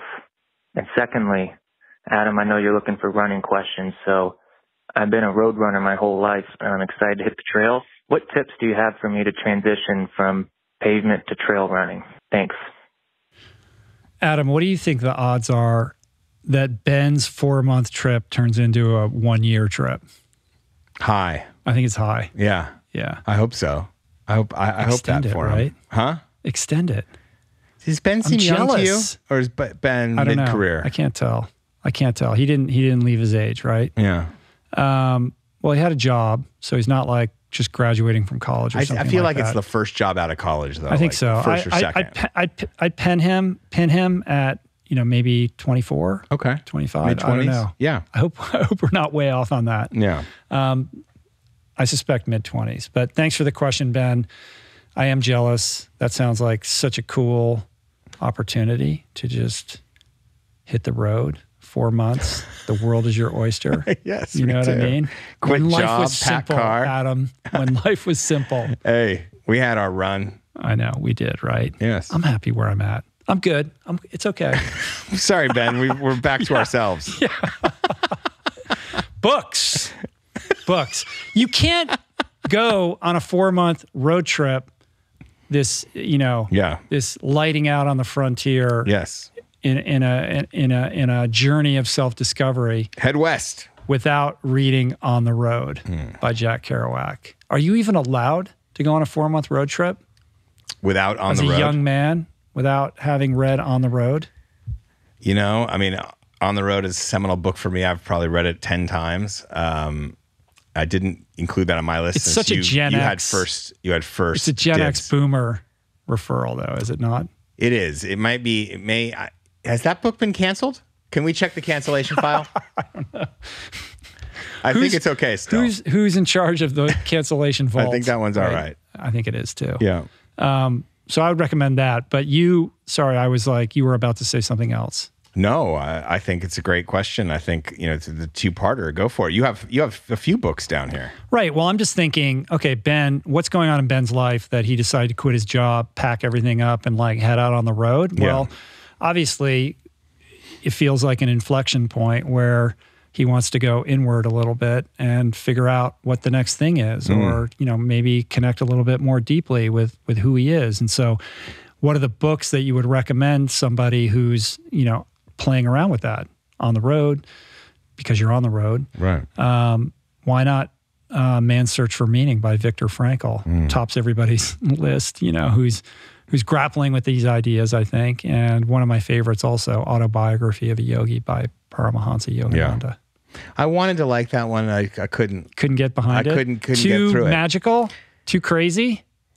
I think my problem with it dense. was every chapter ended well. Yeah. Because his life was, he was a magnificent human being. I'm a big fan of Paramahansa Yogananda. I just didn't get through the entire autobiography. I think it's just a cool book to expand your sense of possibility and develop some appreciation for the mystical. So you want to hear a Paramahansa Yogananda story? I do. Before we get into finish this question. So I think it was during the LA Yoga days when we first started LA Yoga magazine, I set up a meeting with the head of the Self-Realization Fellowship at the time. I think it was number 2. And their headquarters are in Mount Washington in Los Angeles, which was the original house, the original estate before any of the others. That's where Paramahansa Yogananda set up shop. And we were supposed to have our meeting in the boardroom, which has all these really cool artifacts and stuff. And I was really excited to sit there and have this conversation, but we got booted. And I was a little disappointed, but he goes, let's sit by the fireplace. And the guy wasn't particularly warm or anything or memorable. But he said, a lot of people say after, he used to spend every evening down here having tea by the fireplace every evening. And whoever guests came through, that's where he'd spend his time. And they say, people can feel his presence sometimes. And at the time, I wasn't particularly a huge Paramahansa Yogananda guy because he was merging, his worldview with Jesus and, trying to make yoga more palatable by using Christianity as some sort of a Trojan horse, say, or not even a Trojan. That's a disrespectful way of putting it, but to show how they fit together. And so I was like pretty new to that world. Had my interview with him. Like I said, he was not super impressed with me. I didn't really like him that much. But then we finished the interview fine. And I get up and am walking out the door and I'm like physically high. Like I'm floating out of my body kind of high. Like I'm just like lightheaded, like all my energy, exact flow state kind of stuff. Like seriously, like time slowed down. I felt it a few times in my life, but this was very profound. Wow. And no drugs, no nothing. Like it felt like the coming on of a psychedelic trip without taking any drugs. That's what it felt like. So what do you make of that? Yogananda. Yeah. Yeah, no question. That's a trip. Isn't that cool? That is a trip. So for people that don't know, Paramahansa Yogananda was many things, but he was one of the initial people to come from India to the United States and was part of the movement of introducing yoga and meditation and all these things that have become so integrated into our culture at a time when these were crazy brand new ideas. Yeah, and the 1920s he was coming here and and he would sit in these salons in Manhattan and have these get-togethers that are reminiscent of, that movie The Master. That's what comes to mind, like what that vibe must have been like. But just a beautiful, magnificent consciousness. There's that headquarters on Mount Washington, but there's also the Self-Realization Retreat Center in Pacific Palisades where the grounds are open and there's this pond and you can go and meditate there.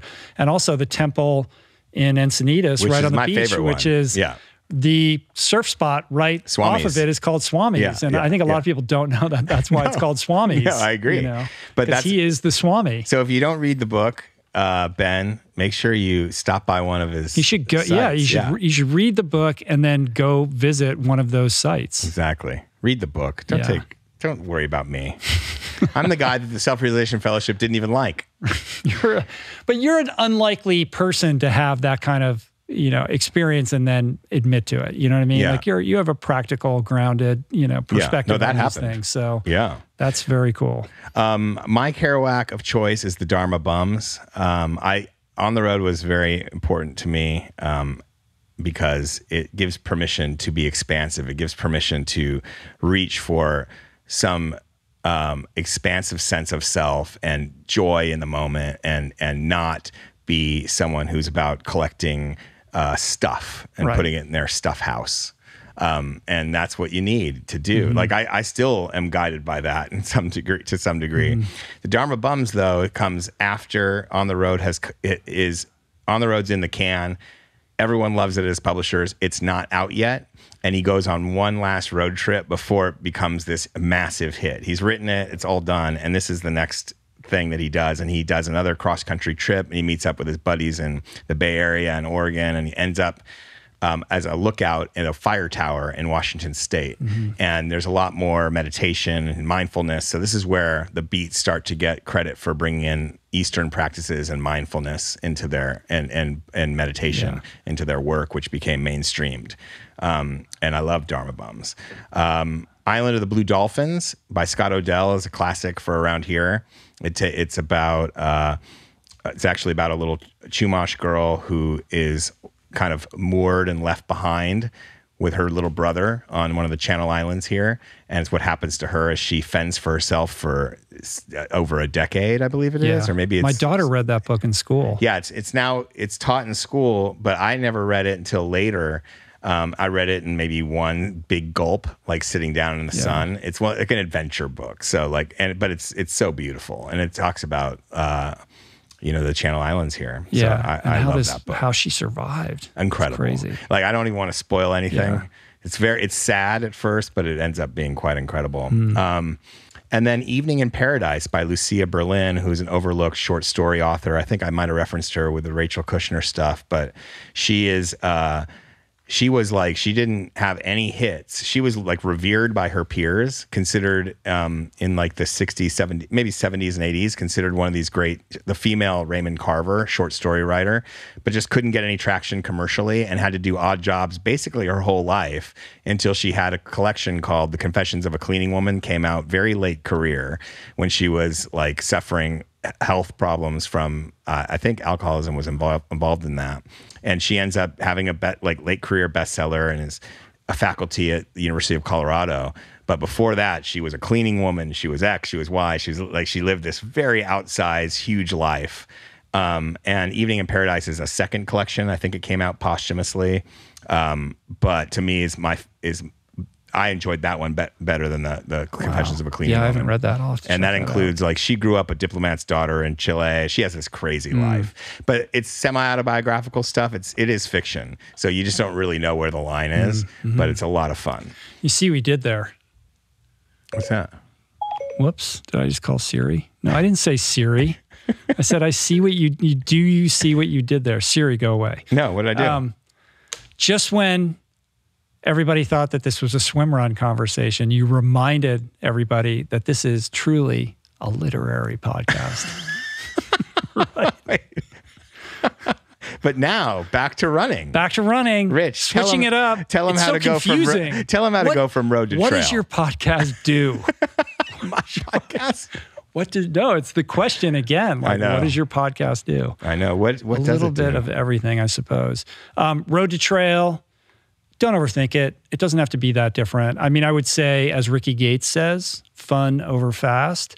When you're on the road, you have this tendency, because it's a straight line or what have you, to be really wed to the Garmin, all the metrics, what's your pace, what's your cadence, what's your heart rate. You can get really dialed in on that because it is, you're limiting your variables. But once you get on a trail, all that goes out the window. So I would encourage you. I mean, I don't know what your relationship is to road running, so maybe you're already cool with letting go of all of that.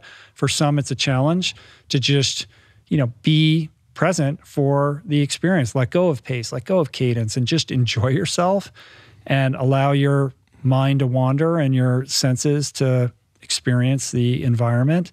It's not that different, but it depends on the trail, of course. Like, is it technical? Is it flat? Is it super steep?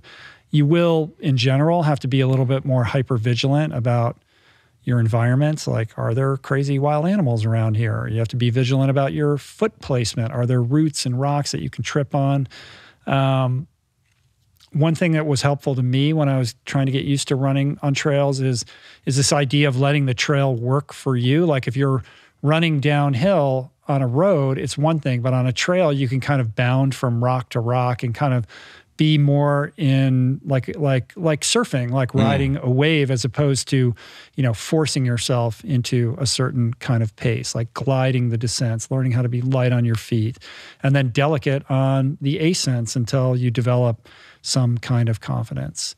And then I would just say, it's more important that you take safety precautions, because especially if you're going on a road trip, you're in the middle of nowhere, you want to go on this trail, nobody knows where you are. Yeah. Who knows if any people are out there? You get bit by a rattlesnake, or you just fall down and twist your ankle and you can't run. You got to make sure that you have a phone with you, that there is cell service.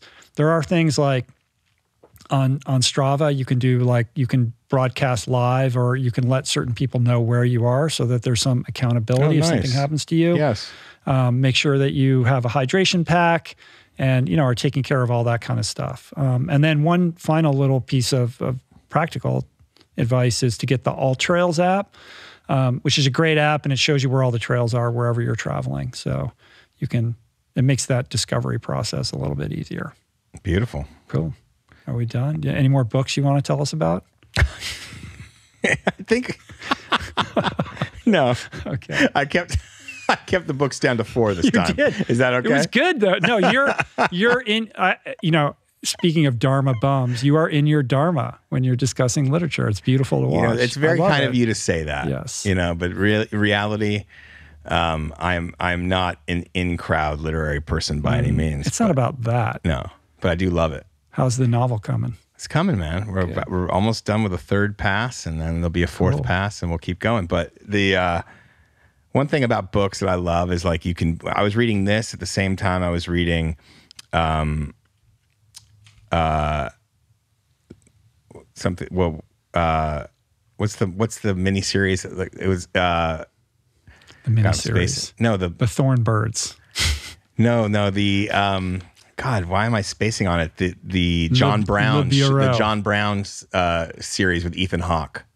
Oh, yeah, I know what you're talking about. Yeah. It has a crazy name. I know exactly what you're saying. Bird. I know what it is. I know what it is. We'll find it. Good Lord Bird. Good Lord Bird. Sorry yes. about that. Yeah. Good Lord Bird. Based on an amazing book. Yes. And I was reading that at the same time I was reading this. And then I also got this new translation of the Tao Te Ching. And I was thinking of like, what other mode do we have where you could be in, pre-Civil War time, early 20th century Hawaii, and, whatever, like BC China. Only books. Mm-hmm. Nothing else can even come close to it. Well, virtual reality is going to catch up to that. Don't worry about the books. Yes, that's true. Right? VR is the next. Yeah. Just some tweak on the simulation. Time travel. That's right. Would you do it? Like if someone came in here right now with a time travel portal and said, we don't know when we can get you back. We don't know how long it will take. And you don't know, do you know what era you're going into? You get to choose the era. I think we have a romantic attachment to certain periods of time, thinking that they were better than they were. That was never more evident than watching The Knick. And you just see like, I'm so glad that I didn't live in 1900. Yeah. It just looked awful. Oh, yeah. Well, there'd be plumbing issues. Yeah, everybody stank. Everybody was dying of disease everywhere. It was, like if you had a medical problem, good luck. Like it was, but you think like, oh, how cool would it be to live in Manhattan in 1900 or 1920 or one of these times, the roaring 20s and all of that. But I think if you spent a week there when you've lived a life of iPads and Netflix, you'd lose your mind. So basically, like if they said it could take a year to get you back. Would I go back? But you can choose where and when. Would you do it? Probably. Yeah. Because why not? Because what an extraordinary experience. Exactly. And where would you go? Maybe Paris in the 1920s. Nice. I don't know. Maybe that's not thinking broadly or more or creatively enough. Sounds Where pretty would cool you to go? me. Where would you go? That's a good question. I'm asking the questions around here, you Rich. Yeah, it's like on your literary podcast. All right, listen, we've been going for well over 2 hours. We're ending this thing. We could talk about time travel and the simulation next time. Yes. VR. Let's do it. What's better, VR or books? R. R is debate. Better. R is always better than VR. Yeah. All right, man. You feel good? I do. I feel good, man. Sorry I'm over my languishing, I think. Thank you for helping me get over that. I've been de-languished. Fantastic. Yes. Wait till you try on this mask. I can't. That's never going to happen. Never. Smash cut to me on Instagram wearing that mask. Right? Yes. All right. See you in 2 weeks.